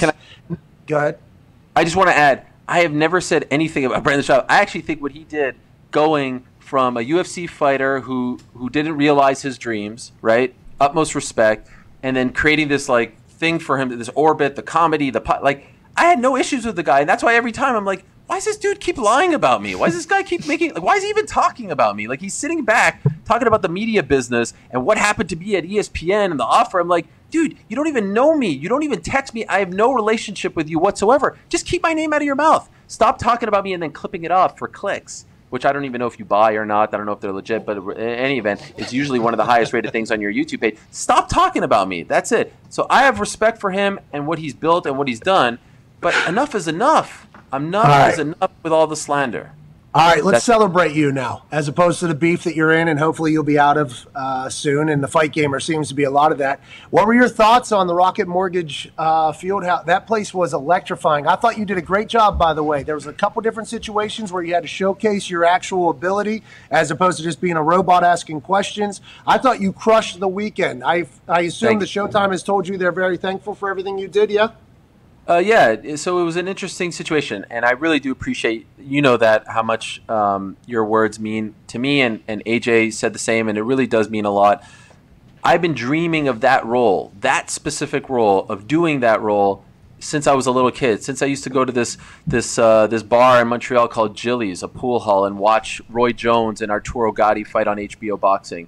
I love everything about a big fight week and the tension and the build-up and all that stuff, and I've been dreaming of being in that Larry Merchant role, that Max Kellerman role, that Jim Gray role, the announcer and also the third man in the booth and all this stuff. And I'm really thankful that they gave me this opportunity. It was unique because of Woodley, and there was another MMA fighter on the card, and I just really wanted to deliver for them.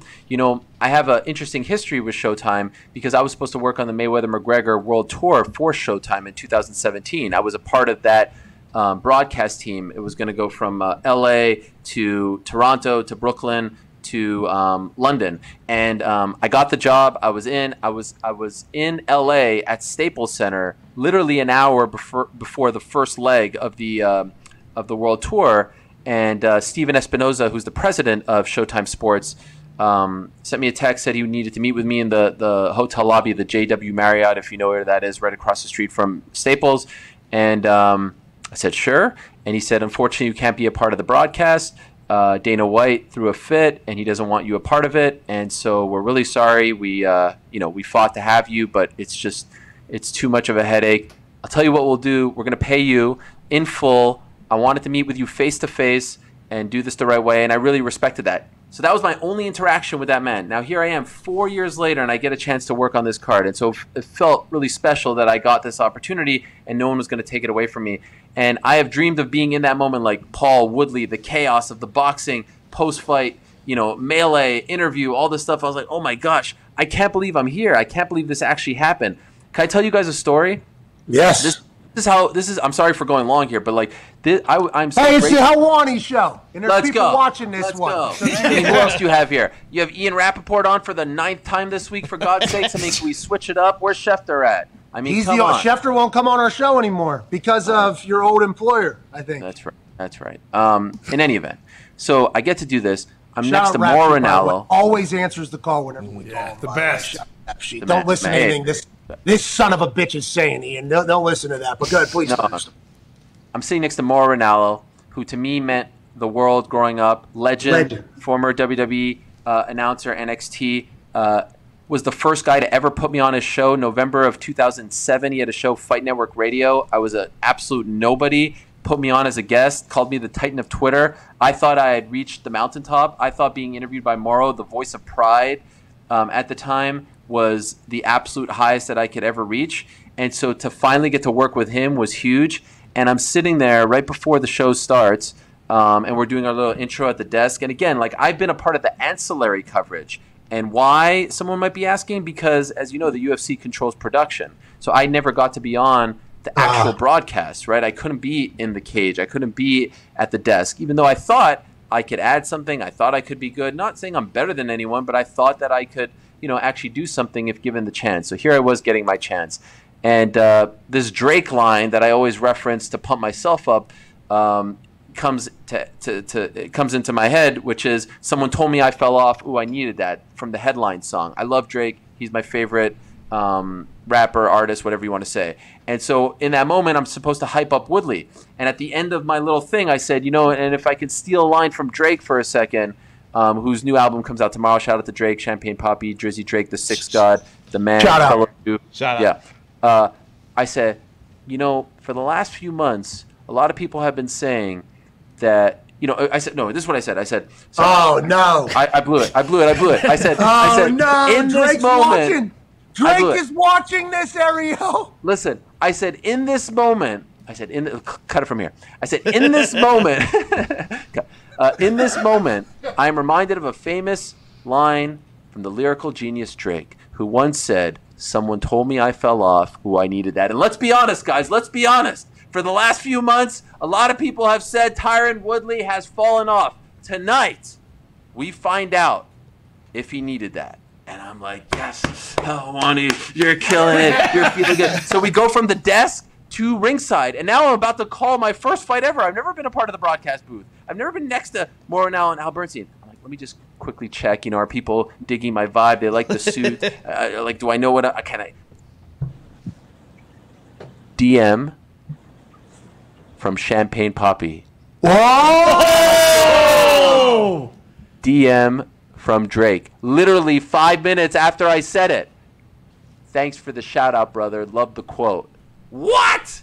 Champagne Poppy with 90 million followers? And then at that point, I was like, let's go. I'm here. Let's go. Well, it sounds like that gave you the confidence to carry you through the rest of that broadcast. But going to the fight, what'd you expect coming into that? I expected Tyron to win. I really did. I didn't know what. I know Jake is good. I respect what he can do in the ring. But was that how you expected the fight to turn out? Honestly, Tyron did better than I thought he was going to do, because if you watched his last 4 fights, you could see he was a little tentative. He wasn't fighting like himself. He wasn't throwing as much. In his last fight against Vicente Luque in March, he was a little more aggressive, which ended up going well, except for the fact that, it ended up being part of his undoing because he lost in the first round via submission, which had never happened before. So I was afraid, here's Tyron Woodley, who had looked out of his comfort zone in a sport which he is comfortable in, MMA, now going to a sport that he is not comfortable in. Is he going to look even more out of his comfort zone, if you know what I'm saying? And so I was afraid that he would kind of be like a deer in the headlights and not know what to do. In the end, there were moments, as I said, I thought I was fair on the broadcast. Like, there were moments where he was aggressive. There were moments where he probably could have been more aggressive. I thought he won the 4th round. I think you can make a case for the 8th round. I don't agree with the split decision. I don't know how you score that fight for Tyron Woodley. He had his moments. I wish for his sake that he was a little more aggressive at times, especially when it seemed like he had Jake on the ropes. I thought Teddy Atlas put it great on my show on Monday. If you've never had Teddy, by the way, great guest for you guys if there's a big fight. Just said, like, he was wondering if if Tyron wanted to win or if Tyron was just hoping not to be embarrassed. And there are moments when you are trying to go in there and finish it up, but you're also leaving yourself open. And he was wondering if maybe Tyron was skeptical about, because let's be honest, you get knocked out by Jake Paul, like your legacy changes forever. And I think he did enough to where it didn't tarnish his legacy. I think it tarnished Ben Askren's legacy. I think Ben Askren will always be talked about. Absolutely. It's not fair, but the last act that we saw from Ben Askren was him overweight, getting punched by Jake Paul and losing in the first round the way we did. It's not fair, but that's just it.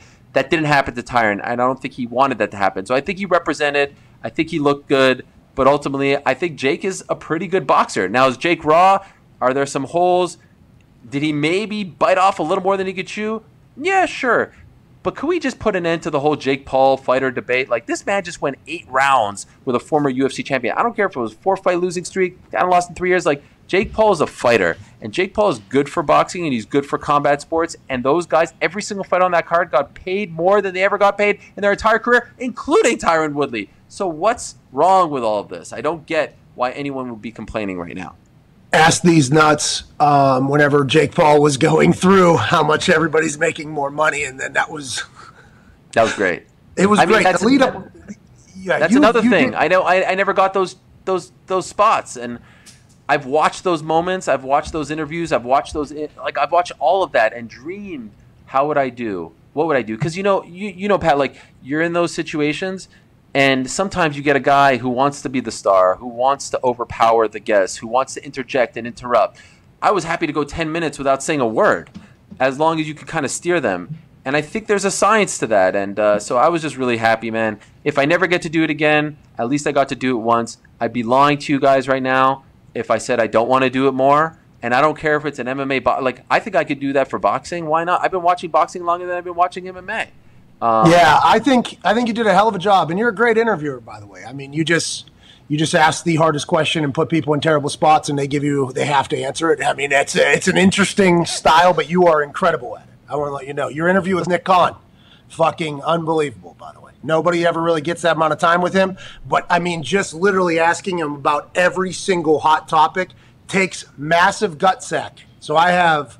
They said I gave him softballs. The internet said I threw. Yeah, right, dude. You asked him about every hot topic thing. It was like, I mean, this is a very easy way to get clicks, but also takes a lot of gut sack when you're sitting across from somebody to ask that question. I'm nothing but impressed with your work, sir. I'm very happy for you as well. Ty Schmidt has a question for you back in the studio. Yeah, Ariel, you were just talking about, the previous time with Showtime and Dana White not being okay with it. I know you have, like, the relationship with a lot of these fighters, but are you worried at all about your relationship with Dana going forward? Like, does credentials really matter for you if you're going to be working at these MMA events or UFC events? Does that really impact what you're going to be doing going forward? That's a great question. By the way, is that T-shirt in honor of me over there? Because what's it say? It says heel. I mean, I'm Heel Wani. I mean, that's Ziggler's actually. You would try to steal somebody else's gimmick, though. All right, interesting. I got some news on merch coming soon, so stay tuned for that, guys. Okay, we're doing things. We're doing things here. Okay, we're doing things. AJ Hawk, realest mofo in the game, right there. Okay, I love that man. If I was in the same room with him there, I would kiss him on the forehead. Don't do that with this COVID shit, please. Yeah, that's okay. I'm not worried about that. As far as I know, I'm not banned. I don't know why I would be banned. What did I do? I'm just out here trying to live my best life.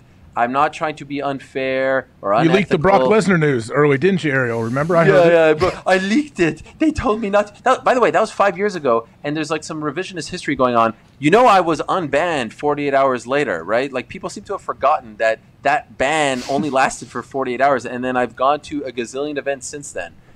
All that being said, one of the cool byproducts of this little free agency tour that I went on after leaving ESPN, or knowing that I was going to leave ESPN, was every time I was talking to people about what they wanted me to do, I would ask, like, what about the events? What about Fight Week and things like that? And they all said, yeah, we don't really think there's much value there. Like, okay, what do you need me there for? So I could sit cage side and take a picture of the cage and be like, my office for the night on Instagram? Like, what are you getting out of me there, right? Like, that's what everyone loves to do. All the media guys like to take the picture of the field. Like, Not a bad office for the afternoon. Okay. Great. What are you doing? You're not offering us anything. You're not getting us any good content. So I feel like with my shows, Monday, Wednesday, and by the way, yes, we typically go head-to-head, and I'm going to bury you the same way WCW buried Raw for 83 weeks. It's going to be a great It's a run. bad idea. I told you this. I said, Stay why tuned. are you going? Like, why are you going in the middle of the afternoon? Especially because a lot I of was our there people are first. probably fans of yours. I was there first, okay? Listen, It's you know my how people slot. have forgotten. You know how people forgot about that 48-hour ban because revisionist history. Ain't nobody know you fucking won at 1 o'clock on Mondays and Wednesdays. Ain't Okay. nobody know that. In any event, I feel like I could do a lot of great work from wherever I am. I don't need to be beholden to the credential. Thank God. Maybe I, it's a byproduct of success. It's not that I don't want to go, but there's just, why am I going to leave my kids? Why am I going to leave my wife, my family, to go somewhere and feel unwelcome, quite frankly, be treated like crap, to be treated like someone who is not wanted, and they go out of their way to make me feel like shit, to be honest, if I may. What do I need that for? And to get nothing, no access, no nothing. I can have the guys on my show. And you know how I came to that conclusion, honestly? And I'll give a shout out. Is it a shout out? A shout out? Shout out. Yeah. To your employers. And I'm sure this will make all the AEW marks crazy. Boy, what a sensitive bunch of lads those guys are. I mean, holy smokes. Wow. God forbid you do an interview with a WWE guy. Where's the AEW coverage? Anyway, I went to SummerSlam. Shout out to WWE PR. They rolled the red carpet out. They made me feel welcome. They made me feel like they were happy to see me. They gave us, great time with some of the guys and gals. It was nice to feel like a professional and an adult again for the first time in a long time. So sign me up for experiences like that. I'm not going anywhere. I'm still covering the sport, got my shows and stuff like that. I used to be afraid of the credential thing. I'm not going to lie. I'm not. But I just want to reiterate, I'm not banned. Unless you guys know something that I... right. Do you guys know something? Do you want to let me know? Did I get... We don't know anything, dude. We don't know anything about anything. All I know is I'm happy to see you doing your thing and seem to be incredibly happy. I think the MMA hour going at 1 o'clock, whenever that's like, especially with us getting into football season, is a bad strategy move, but all good. We get a chance to watch it afterwards. And maybe I'm saying that selfishly because I want to watch the show, but I can't because it's in the middle of my show. So maybe that's the whole thing. But I'm so incredibly happy for you, man. Hell of a run thus far. What's next? Next, we got our shows coming up, and I do believe SmackDown, September 10th, at the Mecca, at the world's most famous arena, Madison Square Garden. I will be there with my two boys. Perhaps we can meet each other from 6 feet, because I don't know if there's any lingering, I don't want any remnants on the boys. But Oliver, Walter, Hielwani, we're all going to be there in attendance. I won't touch your kids. Or look at them. Keep your kids the fuck away from me. All right? But I would like to see you in real life, though, one time. Listen, don't be surprised if I jump over that guardrail and hit Kevin Owens with a little stunner. All right. Okay. I've heard about that, Beef. I've heard about that as well. We won't dive into that. We've already caught enough. AJ Galante is going to be there at SmackDown, too, I think. The son of mob boss Jimmy Galante. So maybe you mind your P's and Q's at MSG. Okay. Is he really the... Yeah, he is. But he was another low-rent NFL reporter that you guys have on way too much. Jeez. Jesus. All right. Come on, AJ. Come on, AJ. You and me. AJ, can I move forward knowing in the back of my mind that, if anyone kind of feels a certain way about the things I'm saying, that you'll have my back when push comes to shove in the foxhole? I can count on you, AJ? Can I? Yeah, of course, man. Yeah, you can count on me. You have a great mix of being like real and vulnerable mixed with the character Ariel, and I think you're going to eventually get into a violent altercation with somebody, and I'm here to watch that. We were going down there. Hey, peace and love. Peace and love. I'm here for peace and love, but rest assured, if you're going to talk about me, there are going to be repercussions. That's all. Right. Make sure you do that from the studio in your basement, though. I don't think you want to mix up. You see me in that studio now. You can't make that joke anymore. You see me in that beautiful Vox Media studio in the heart of Manhattan, New York City, the Big Apple, the media capital of the world. Where are you coming to us from? Huh? Who's in their basement now, Patrick? Who's in there? And what about that promo I cut on you on the bump, SummerSlam? You didn't even respond. You had nothing to say. You were left with your hands in your pocket. I even got Heyman. Heyman, I was running circles around Heyman. 10-7 Helwani all over all you WWE bums. I would run on the mic. MVP wishes he had skills like me, lyrical skills like me. He wishes that he could cut promos like me. You wish. I mean, Corey Graves, who is Corey Graves? What has he ever done in this business? Nothing. Although he did a good job filling in for you. Kevin Owens, great age of Brown. But ladies and gentlemen, Ariel Helwani. Thank you, Ariel. My computer died in the middle of that thing. I had to figure out a way to plug it in. Somehow this thing's been going for all week without being plugged in. Shout out to my computer. I fucking love Ariel. I'm so happy to see him succeeding, man. Legit. Because he was scared to death, I think, to go independent. And, you know, sometimes you just got to bet on yourself. You got to be smart. You got to have some talent to do that. But I'm very thankful he did that. He's crushing it right now.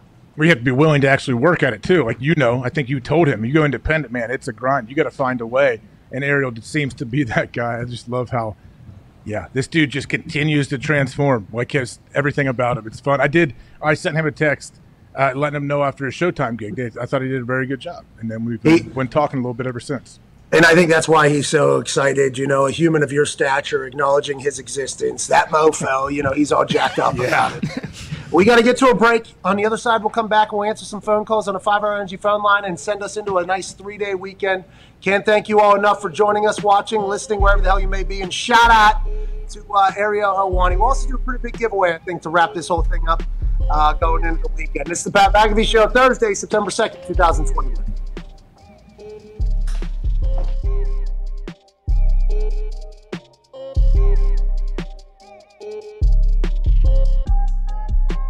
We have no idea how to do the subway system, but Zeke is doing the direction, the directing, the mapping, the planning.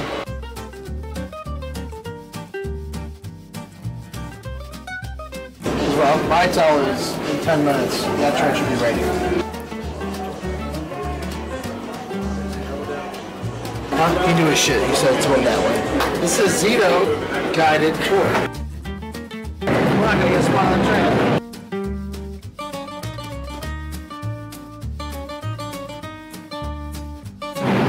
Get on an Uber.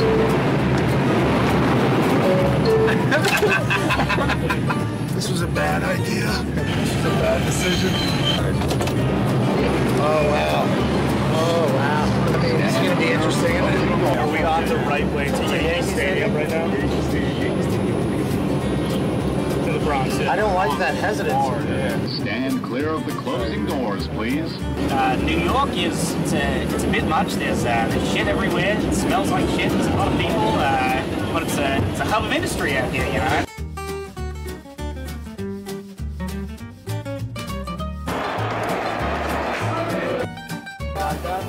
Thank you so much.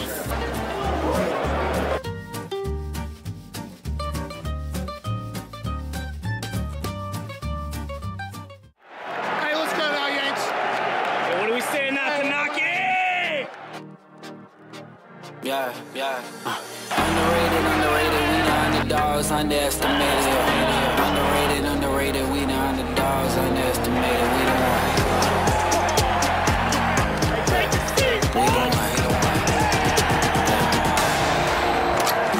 Out of the darkness I rose up, gold in my soul, it's a gold rush. Yeah. Honor and freedom, my toast up. Kicking game on the snare drum. Hard on the beat, let it bleed out like sacrifices. Cut it open, emotions. Spilling like oil and coasting. Therapy for my mental, I'm pinning a pistol and shoot down the criticisms. Individually, I heard the voices that told us. Yeah. Throw dirt on my name and wish me the worst and stole us. Yeah. Shot through the heart and pray on my downfall. But Yahtzee program on my outlaw. Stay on top of the Hey, I said it was salami time. On my chest like Olympic gold. Rapids move on the field like a jazz song. Witness greatness, look up in LeBron home. Remember next time for you doubt us. That only made me go.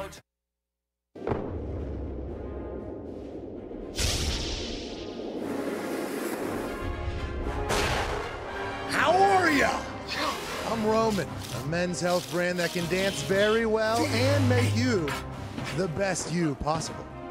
Are you suffering from male pattern baldness? We got something for that. Herpes. See ya. Premature ejaculation gone. No more coming too quick. Allergies as well. And that's not all. We have clinically tested supplements for everything, including erectile dysfunction. Come on! Bye-bye! GetRoman.com/Pat. Be the best you possible.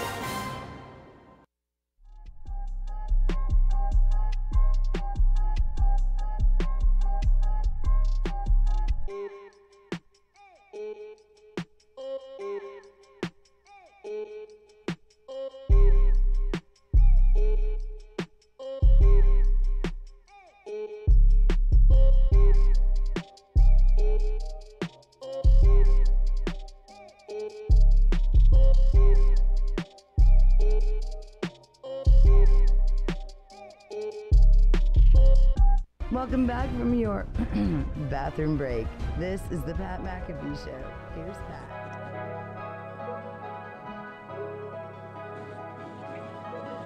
Pat. Today's sponsor is Today's sponsor is Public.com, an investing app where you can buy stocks, follow investors, and share ideas.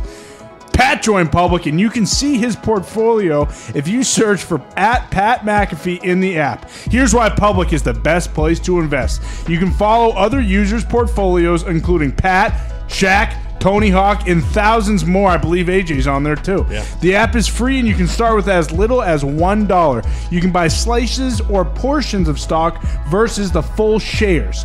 Don't sell your data or information to third parties or market makers like other investment apps. You'll get a free slice of stock when you go to public.com/Pat McAfee to download the Public app. Get started today and make sure to follow Pat. Reminder, this is not investment advice. This is just the stuff that Pat, Shaq, Tony Hawk, AJ Hawk are investing on this app. Not me. Valid. What? Get on there, dude. Valid for U.S. residents 18 plus, subject to account approval. See public.com/disclosures. Not investment advice, once again. And make sure you go to public.com/Pat McAfee to get a free stock slice. And guys, I know we've been talking, and there's a lot of college football this weekend, but if you're looking for something else to watch, the 2021 NASCAR Cup Series Playoffs start this weekend at Darlington in the Cookout Southern 500, Sunday, September 5th at 6 p.m. Eastern Time on NBC Sports Network. Yes. The Southern 500 is a crown jewel and one of NASCAR's toughest tracks. We all know it. This year, the stakes are high. A win here means you advance to the next round of the playoffs, and a bad day can throw your season away. All eyes will be on Kyle Larson and Chase Elliott, but can Tyler Reddick play upset, or can Denny Hamlin bring home yet another win in this event? Find out Sunday, September 5th at 6 p.m. Eastern on NBC Sports Network. Cannot wait. I watched that race last Saturday. Hell yeah, we did. It was great, wasn't it? Yeah, who won? Hey, there was a lot of rubbing and racing down there in Daytona. I mean, there was Joey Logano was in first, then he was in 22nd, then he was in first again. It depended upon if he went on the high or low line, and then there was a couple middle lines that got swallowed up there. Listen, when them boys are running, when those cars are humming, there ain't nothing like watching a little NASCAR action. What time's this race? When? It's Sunday, September 5th at 6 p.m. Eastern Time on NBC Sports Network. And hey, Chase is the celebrity guest picker this weekend in Charlotte for game day. Hey, they're down there in Darlington, and I understand that if KY's running, KY's going to win that thing. Hell yeah. You got to look for KY Kyle Busch when he gets fucking loose out there in Darlington. I did watch that NASCAR race. Good race. Yeah. Pretty entertaining. I would not have known it was on if it was not for this ad read, so it's good marketing out of NASCAR. I appreciate it. Those sons of bitches were running. Then there was this huge crash. That's a big one. Huge crash at the end, which is what anybody's waiting for, obviously. And then somebody slipped by and fucking won that thing. Hey, shout out to NASCAR, man. Let's go to 5 Hour Energy Phone Line to wrap up this beautiful Thursday. Have you guys figured out how we're going to give away something yet? Thought we were done with this. Yeah, I mean, I thought we were going to do a massive one next week for the countdown to the NFL season. Oh, yeah. You know? But it also is 1 week. So maybe we'll give away, because it's 7 days till the NFL kickoff, maybe we'll give away $7,000 if you tweet the hashtag I'm a real human who watches PMS. Right now, You use the hashtag I'm a real human who watches PMS. We're going to give away 7 $1,000 winners because there's 7 days until the NFL kicks off next Thursday. Once again, tweet right now, hashtag I'm a real human who watches PMS to automatically enter. Maybe take a picture. The boys will randomly draw 7 people that do that because we are 7 days away from the greatest league kicking back off 1 week from today. Hashtag I'm a real human who watches PMS. You could win one of the $7,000 prizes we're giving away to celebrate football returning, the NFL returning 1 week from today. Let's go to the 5-Hour Energy phone line, 5hourenergy.com. Use promo code McAfee, get 10% off your order. This is only valid till September 30th, so make sure you get in this, huh? True. Get it away. Let's go to Michael in Idaho. Idaho. Michael, what's going on, dude? What up, Pat? Hey, I'm just calling. I've been usually listening to your show pretty much every day, especially when I'm out trucking. But one thing that drives me crazy, I want to say real quick to every other caller, is watch how the boys do give calls to guest stars, and that's how we should calls to you. Anyways, my question is did you see that Tim Tebow going to be on First Take? And that's probably why he left Jacksonville. Oh, so maybe Tim Tebow wasn't given as much effort in his tight end blocking efforts in the preseason game that he got to play because he knew that a First Take opportunity was around the bend. Tim Tebow has the whole world in as his oyster right now if he really wants to. The fact that he'll be on with, I think, Stephen A. on Fridays. Michael Irvin will be with Stephen A. on Mondays. Then there'll be a rotating cast Tuesday through Thursday to debate Stephen A. this season on First Take. I'm excited to watch Stephen A. and Michael Irvin get after it. I'm excited for Stephen A. and Tim Tebow. What will Stephen A. say to Tim Tebow in the middle of a rant that'll drive the entire world crazy? I'm excited for it. The shakeup continues over there. Congrats to Tim Tebow. Michael in Idaho is also excited about it, AJ. I didn't know this. This is news to me. So every Friday, Timmy will be there. This just seems like an odd couple to put together. Michael Irvin and Stephen A. makes sense. I love Michael Irvin's impassioned speeches when he gets on something and he just gets so juiced. I just wonder how Timmy is going to have. What kind of energy will Tim have on that set? Tim's good when he's on TV, on the SEC network, and then whenever he gets debating, he's good. And he has the resume to be able to say whatever the fuck he wants about college football because he's, Mount Rushmore college football player of all time. So I'm excited to see him and Stephen A. I think Stephen A. is an incredibly talented dude. So anybody he's talking to is going to make riveting television. Max Kellerman out after 5 years. I watched that yesterday. Shout out to Stephen A. calling in to say goodbye to him after reports said that Stephen A. was the reason why Max got pushed out. What a moment. Let's go to Josh in Albany, New York, upstate up there. What's going on, Josh? What's up, Pat and the boys? How are we living today? Not too shabby, pal. How are you? Doing well. Shout out to Bubba and Mrs. McAfee, by the way. I hope they're feeling better. Mrs. McAfee's great. I'm not 100% sure how Gumpy is, but he's gambling better than ever somehow. So maybe we just keep him in this particular mindset or sickness for the rest of his life. Permatic, I like it. Yeah, amen. What's up, Josh? So yesterday you talked about McAfee Fest and how we're going to prove to the corporate fat cats that we got us all watching out here. And I was thinking the perfect event to draw some eyeballs that the whole world wants is an NFL skills challenge, like a real throwback. Okay, I appreciate you, Michael, or Josh, I'm sorry. I would love that skills challenge comes back. Yeah. Now, to really do it, though, you got to offer up actual prizes for the NFL players. I hate that everybody just assumes because the NFL players get paid so much money that they should want to do everything pro bono. It's like, no, if I'm using their time and their effort, they deserve to be paid for it just like everybody else does. So to do a skills challenge, I think you actually have to have a few $1 million ready for prizes. And obviously you'll give to charity and everything like that. But if we really want to make that thing good, I think you have to offer up real prizes. But a quarterback challenge, a speed challenge, dip challenge, I mean, that shit would be gold if we had it in 2021, AJ. I think it needs to be attached to something, though. It can't. I don't think as a standalone event it would be nearly as good. Like, it needs to be attached to the Pro Bowl or attached to some other big event where you have this leading up to some other kind of event. I disagree. We can disagree about that because I think that could be an off-season thing where it's like a 4-day trip where you just knock them all out, all the contests, and maybe it's like an Olympics type thing, and there's money on whatever the case. But I don't know if that proves that real humans watch our show. Yeah, I'm not 100% sure if that proves that real humans watch our show. Once again, hashtag I'm a real human who watches PMS. course. As opposed to what else? Fake. I don't know. I don't know what they're saying. What are they alluding to? What are you alluding to? Could be something like me, pal. Gumpy's no. Let's go. Welcome back, pal. Thanks. Fucking Good to classic. be here. Well, I got COVID now. Jeez. Thanks, man. Jeez. No, I'm completely digital, pal. Yeah. Hey, Paul, how are the onion sandwiches in that back room? I got no sense of taste or smell, but it's filling me up. That sounds like the worst artificial Gump we have heard in some time. We hope he's okay. Let's Fins go up, to pal. Fins up, pal. Hey, we're a Big Dolphin show. Let's go to Rudder in New York. Rudder, we hope you're okay. What's going on, pal? Let's go, Pat and the boys. Let's go, dude. What's up? All right, matching the energy. I can feel it. All right, I got a fantasy draft tonight. yeah, right. And I got two keepers that I'm on the fence about, and I wanted your input. I got Patty Mahomes, DK Metcalf. I feel like you could, get away with getting them in the third, fourth, but I hold them tight to my chest. What do you guys think?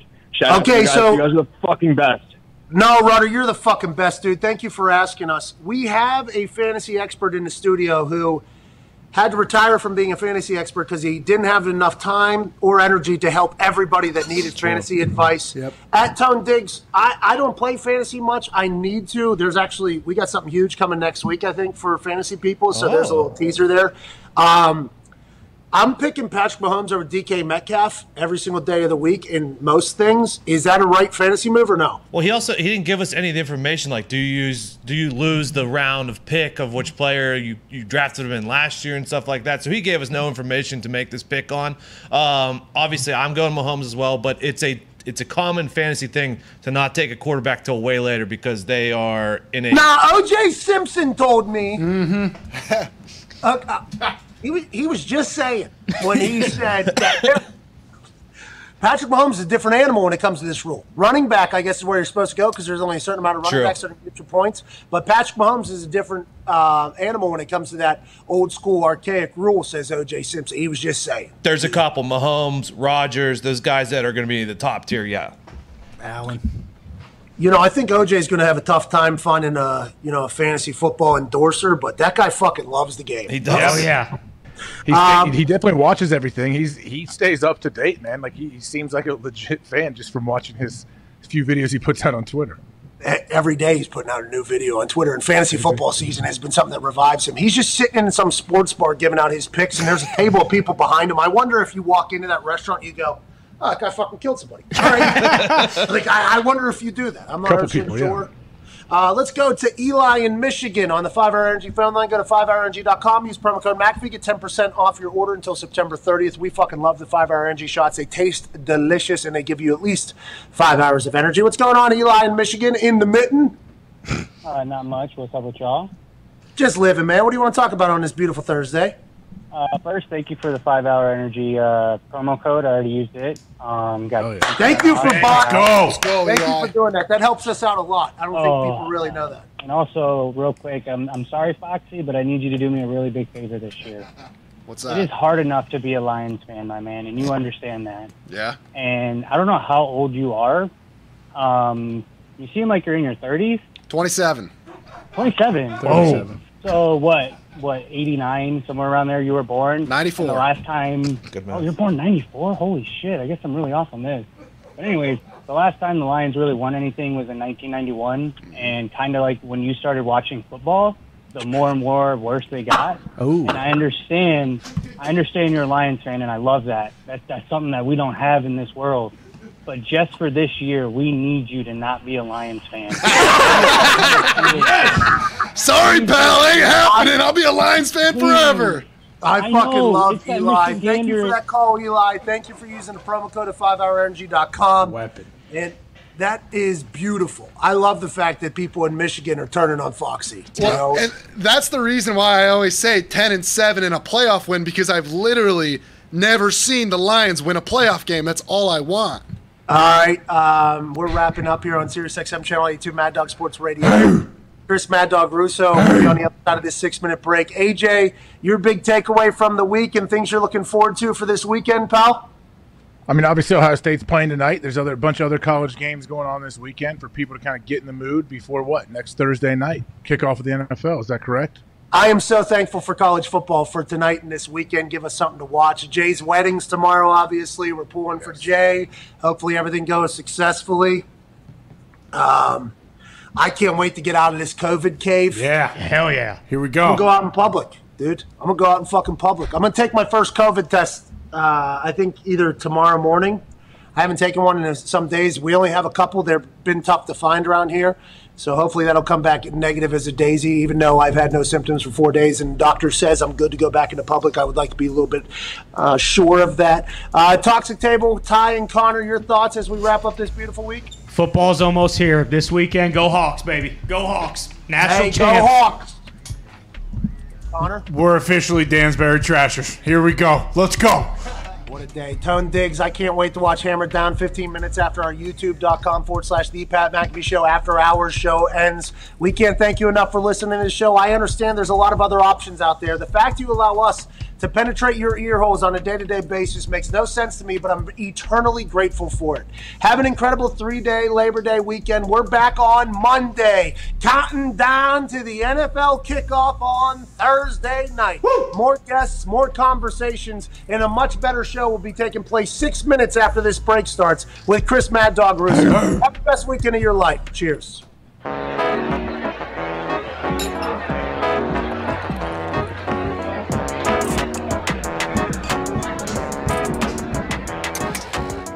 Hey, you guys have no idea. All fucking hell broke loose over here. I can't even sit down because the light broke, the computer went dead. The extension cord isn't long enough, I guess, to put it from here to here.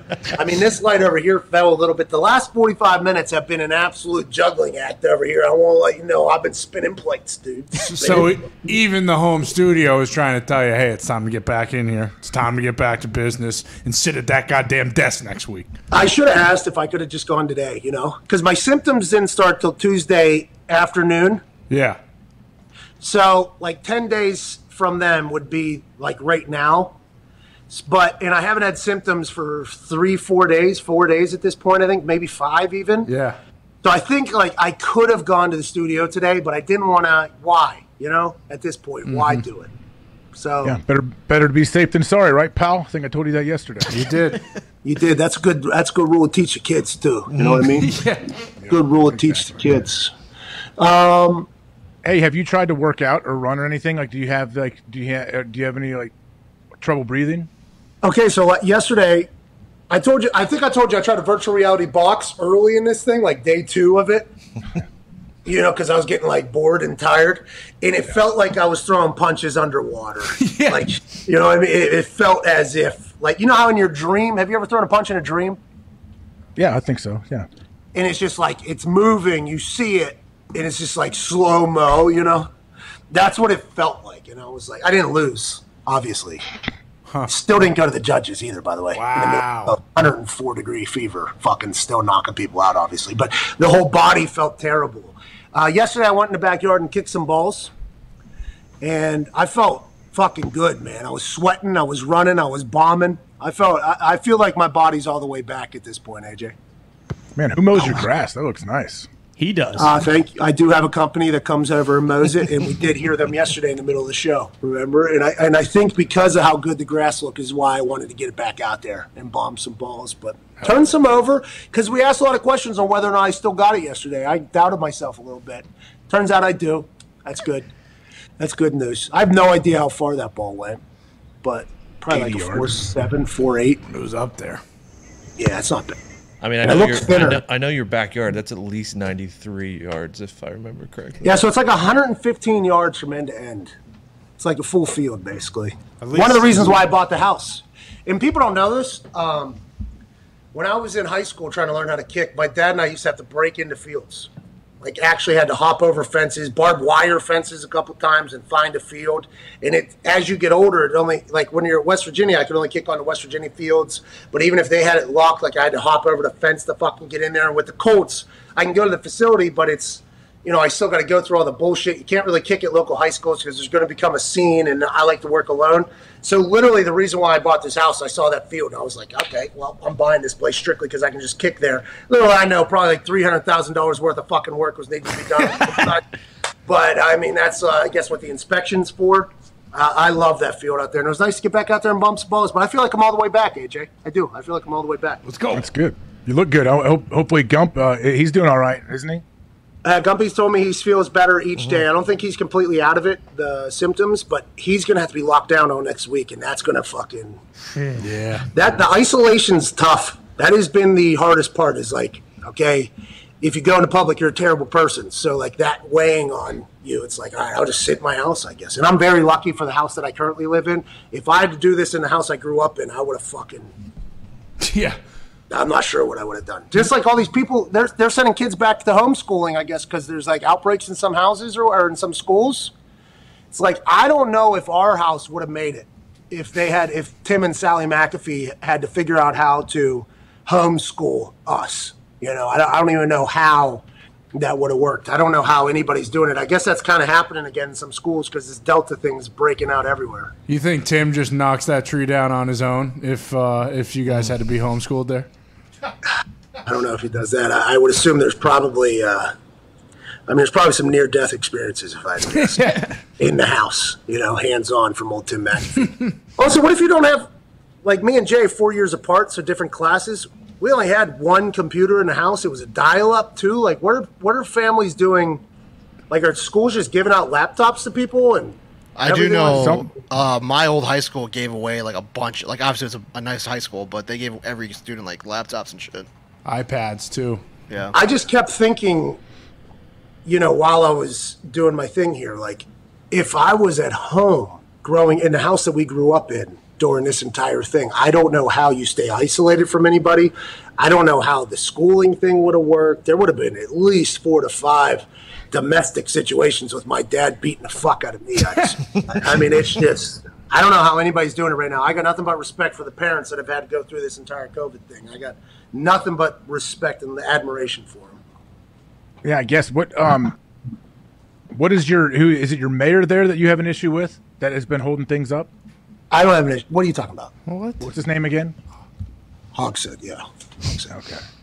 Okay. Have you thought about running? You thought about doing anything? I feel like people would love. You could easily win something there. Go for like city council. Listen, I'm not lobbying for dope. I'm not running for mayor. Okay, I don't want to. I think you are. Like, who was it? Who asked that or said like, have you ever thought about going out there and lobbying for dope? I feel like you do that every day on the show. Like it's making a bigger impact there than you would if you actually had a position trying to do it, right? Well, I was Brock in Indiana, and I appreciate Brock for his call and his, saying that he thinks I'd be good for it. But in Indiana, we can't smoke weed. We only smoke CBD here. It would be nice to be able to smoke marijuana and cannabis because there has been thousands and thousands of research and studies done that say, like, hey, this is fucking good for you, actually. Mentally, physically, emotionally, you name it. But old habits die hard, dude. We weren't even allowed to have beer on Sundays for a long time, and then we weren't allowed to have cold beer on Sundays. I mean, Indiana's a little bit of a different place. See? You don't, like, everything's coming down. Jeez. What happened? What is it? I don't know if you can see this. This thing just crashed down on me. It's a light. It's attacking me. Let me see how much power we got on this computer so I can unplug it. That thing, it was like, you're at 10%. This is going to turn off right in the middle of Ariel's, like, 4th promo. Yeah. So, I mean, all hell almost broke loose. I can't believe we got through this era of me at the house, by the way. I know. This feels like we did it. Feels like we did pretty good. What room is that? It's our living room. I mean, a lot of natural light in there, huh? We got 2 lights on. I got this bad I'm saying boy behind here. you, though. It's just that the whole room looks nice. Yeah, that's the sunroom back here. A lot of CBD in there. It's amongst the trees. It's amongst the trees over there. Hell yeah. Okay. I think it's time for us to get out of here. We did it. Who's going to pick the winner for the thing? And did you guys pick the winners for the little giveaway, too? Which little? Oh. Yeah, so before you guys head out for the 3-day weekend back there, let's pick the winners for the little giveaway last week. And then Let's pick the 7 people. We'll Do you give a want one cutoff a- at like. Do you what's want that, one? Zeke? Do you want one a day? So like it's like For the next 7 days? or is that too much waiting? We're trending number 7 right now, by the way, so that's lucky 7. Okay. Oh, good for us. I'm a real human who watches PMS. Okay, if that thing gets up to top 3, we'll double it. Ooh. It's not, that's gonna be tough. We got fucking Drake up there. There's a death. I believe there's a death today as well. Rest in peace to Daphne, by the way, wrestler, I believe, professional wrestler, passed away, suicide. That is so sad. Golly. So sad. And also Pit Mad. I don't know what that is. All right, so we'll keep an eye on that to see how much money we're actually giving away. If that thing gets up to the top 3, we'll give away double. I think it is smart to potentially pick one winner per day for the next 7 days. And then we'll probably give away a lot of money and shit next week, too, to celebrate NFL kicking off. Oh, yeah. We're back on Monday. I'm back in the studio. I can't wait. AJ, what do you got this weekend? Anything cool? It's a weird weekend, with everything happening in the holiday. There's not really a whole lot of sports, so yeah, it's gonna be fun. I'm looking forward to watching some football and then actually hanging out. All right, me too. Rest up. We got a big NFL season coming. Yeah. Can't wait to be the authority on Dolphins this year. Hell yeah. How did this all start? Your Dolphins situation? I mean, I was one of the members of Dolphins Twitter asked the rest of Dolphins Twitter to drag me for my take yesterday after I saw the odds of the Dolphins being above it. And I mean, I kind of egged it on, I guess, a little, Scott Hall. And they were, by the way, they did come. They did come in abundance, pal. I mean, I asked for They're it. not really mad. They're not really mad at you. They're just trying to get you to respond, and they know it's pretty easy to get you riled up a little bit. It's Twitter, dude. I mean, who cares? Yeah. I know. That's what I'm trying to tell you. Who cares? Well, that's what I'm saying. It's Twitter, dude. Who cares? Bill Burr said, I've been canceled by who if I don't log on the app? That's fucking hilarious. Gold. Very true. Joe Rogan got the vid. Yeah. Hope he's all right. Yeah, he said it's pretty easy to beat, though. You just need $100,000, and you can buy all these things, and then you're over it in a day. He threw the I'll tell kitchen you what. sink at it. I did hear him say all that, and I'm like, how come I never even was offered anything? Yeah. Nobody even tried to take advantage of me to spend money on any of that stuff. I would have done it. I would have tried it. I'm happy I didn't. I'll let the body do its thing, but he did attack that thing from all angles from whatever. 2 different drips, IVs. Oh, yeah, IV, and he had a vitamin drip. He had all kinds of stuff. All 9. Hey, that's what happens, though, when you're making fucking $80 million a year. Yeah, exactly. Anyways, all right. We're not going to be that big, by the way, for those that are wondering. You never know. Not this upcoming one. I'm in the middle of it right now. It's We'll see. alarmingly large, but it's not that big. Wait till you hear these giveaways, by the way, after this next year. All right. Awesome. AJ, I appreciate you, boys. I appreciate you. Appreciate you, Pat. Appreciate you, Pat. Pumped to get back. Glad this era's over. Yeah, me too. It was a good era. We got through it. Hammered Don's in 15 minutes. Can you after get it the again end. now? What's that, bud? Nope. Can you get it again? Oh, well, you can get it again once your antibodies go away, right? Yeah, I guess I got like 90 days or something like that of just living like, hey, give me COVID, and I'm good. They don't go away. The antibodies? They don't go away. When's So the what last is time that? you That's- tested for him? I'm just kidding. I'm definitely getting it now since I said that. So that's 3 months. I think I don't want to be the bearer of bad news. I think this particular Delta strain, There's a new one coming too, Pat. Unstoppable. I think everybody's going to end up with it, dude. I think. What's the new one? It's called Mew. What's it called? Mew. M-U. Really? Oh, I went to a party at some. Mu is a part of Greek, right? Yeah. That would make sense. Alpha Mu, I think. There was. Tom Pelissero is reporting some punting news here. That Jordan Berry has been signed to the Vikings after Britton Colquitt was cut and released. Jordan Berry finds a home in Minnesota. Congrats to him. Yeah. Britton Colquitt, part of the Colquitt family. The Colquitt's dad, uncle, grandpa, great-grandpa, great-great-great-grandpa have been punting footballs in the NFL for a long time. Their form is always impeccably perfect. Dustin and Britton had a hell of a run in the NFL. I don't know if they're done or if they're going to continue going.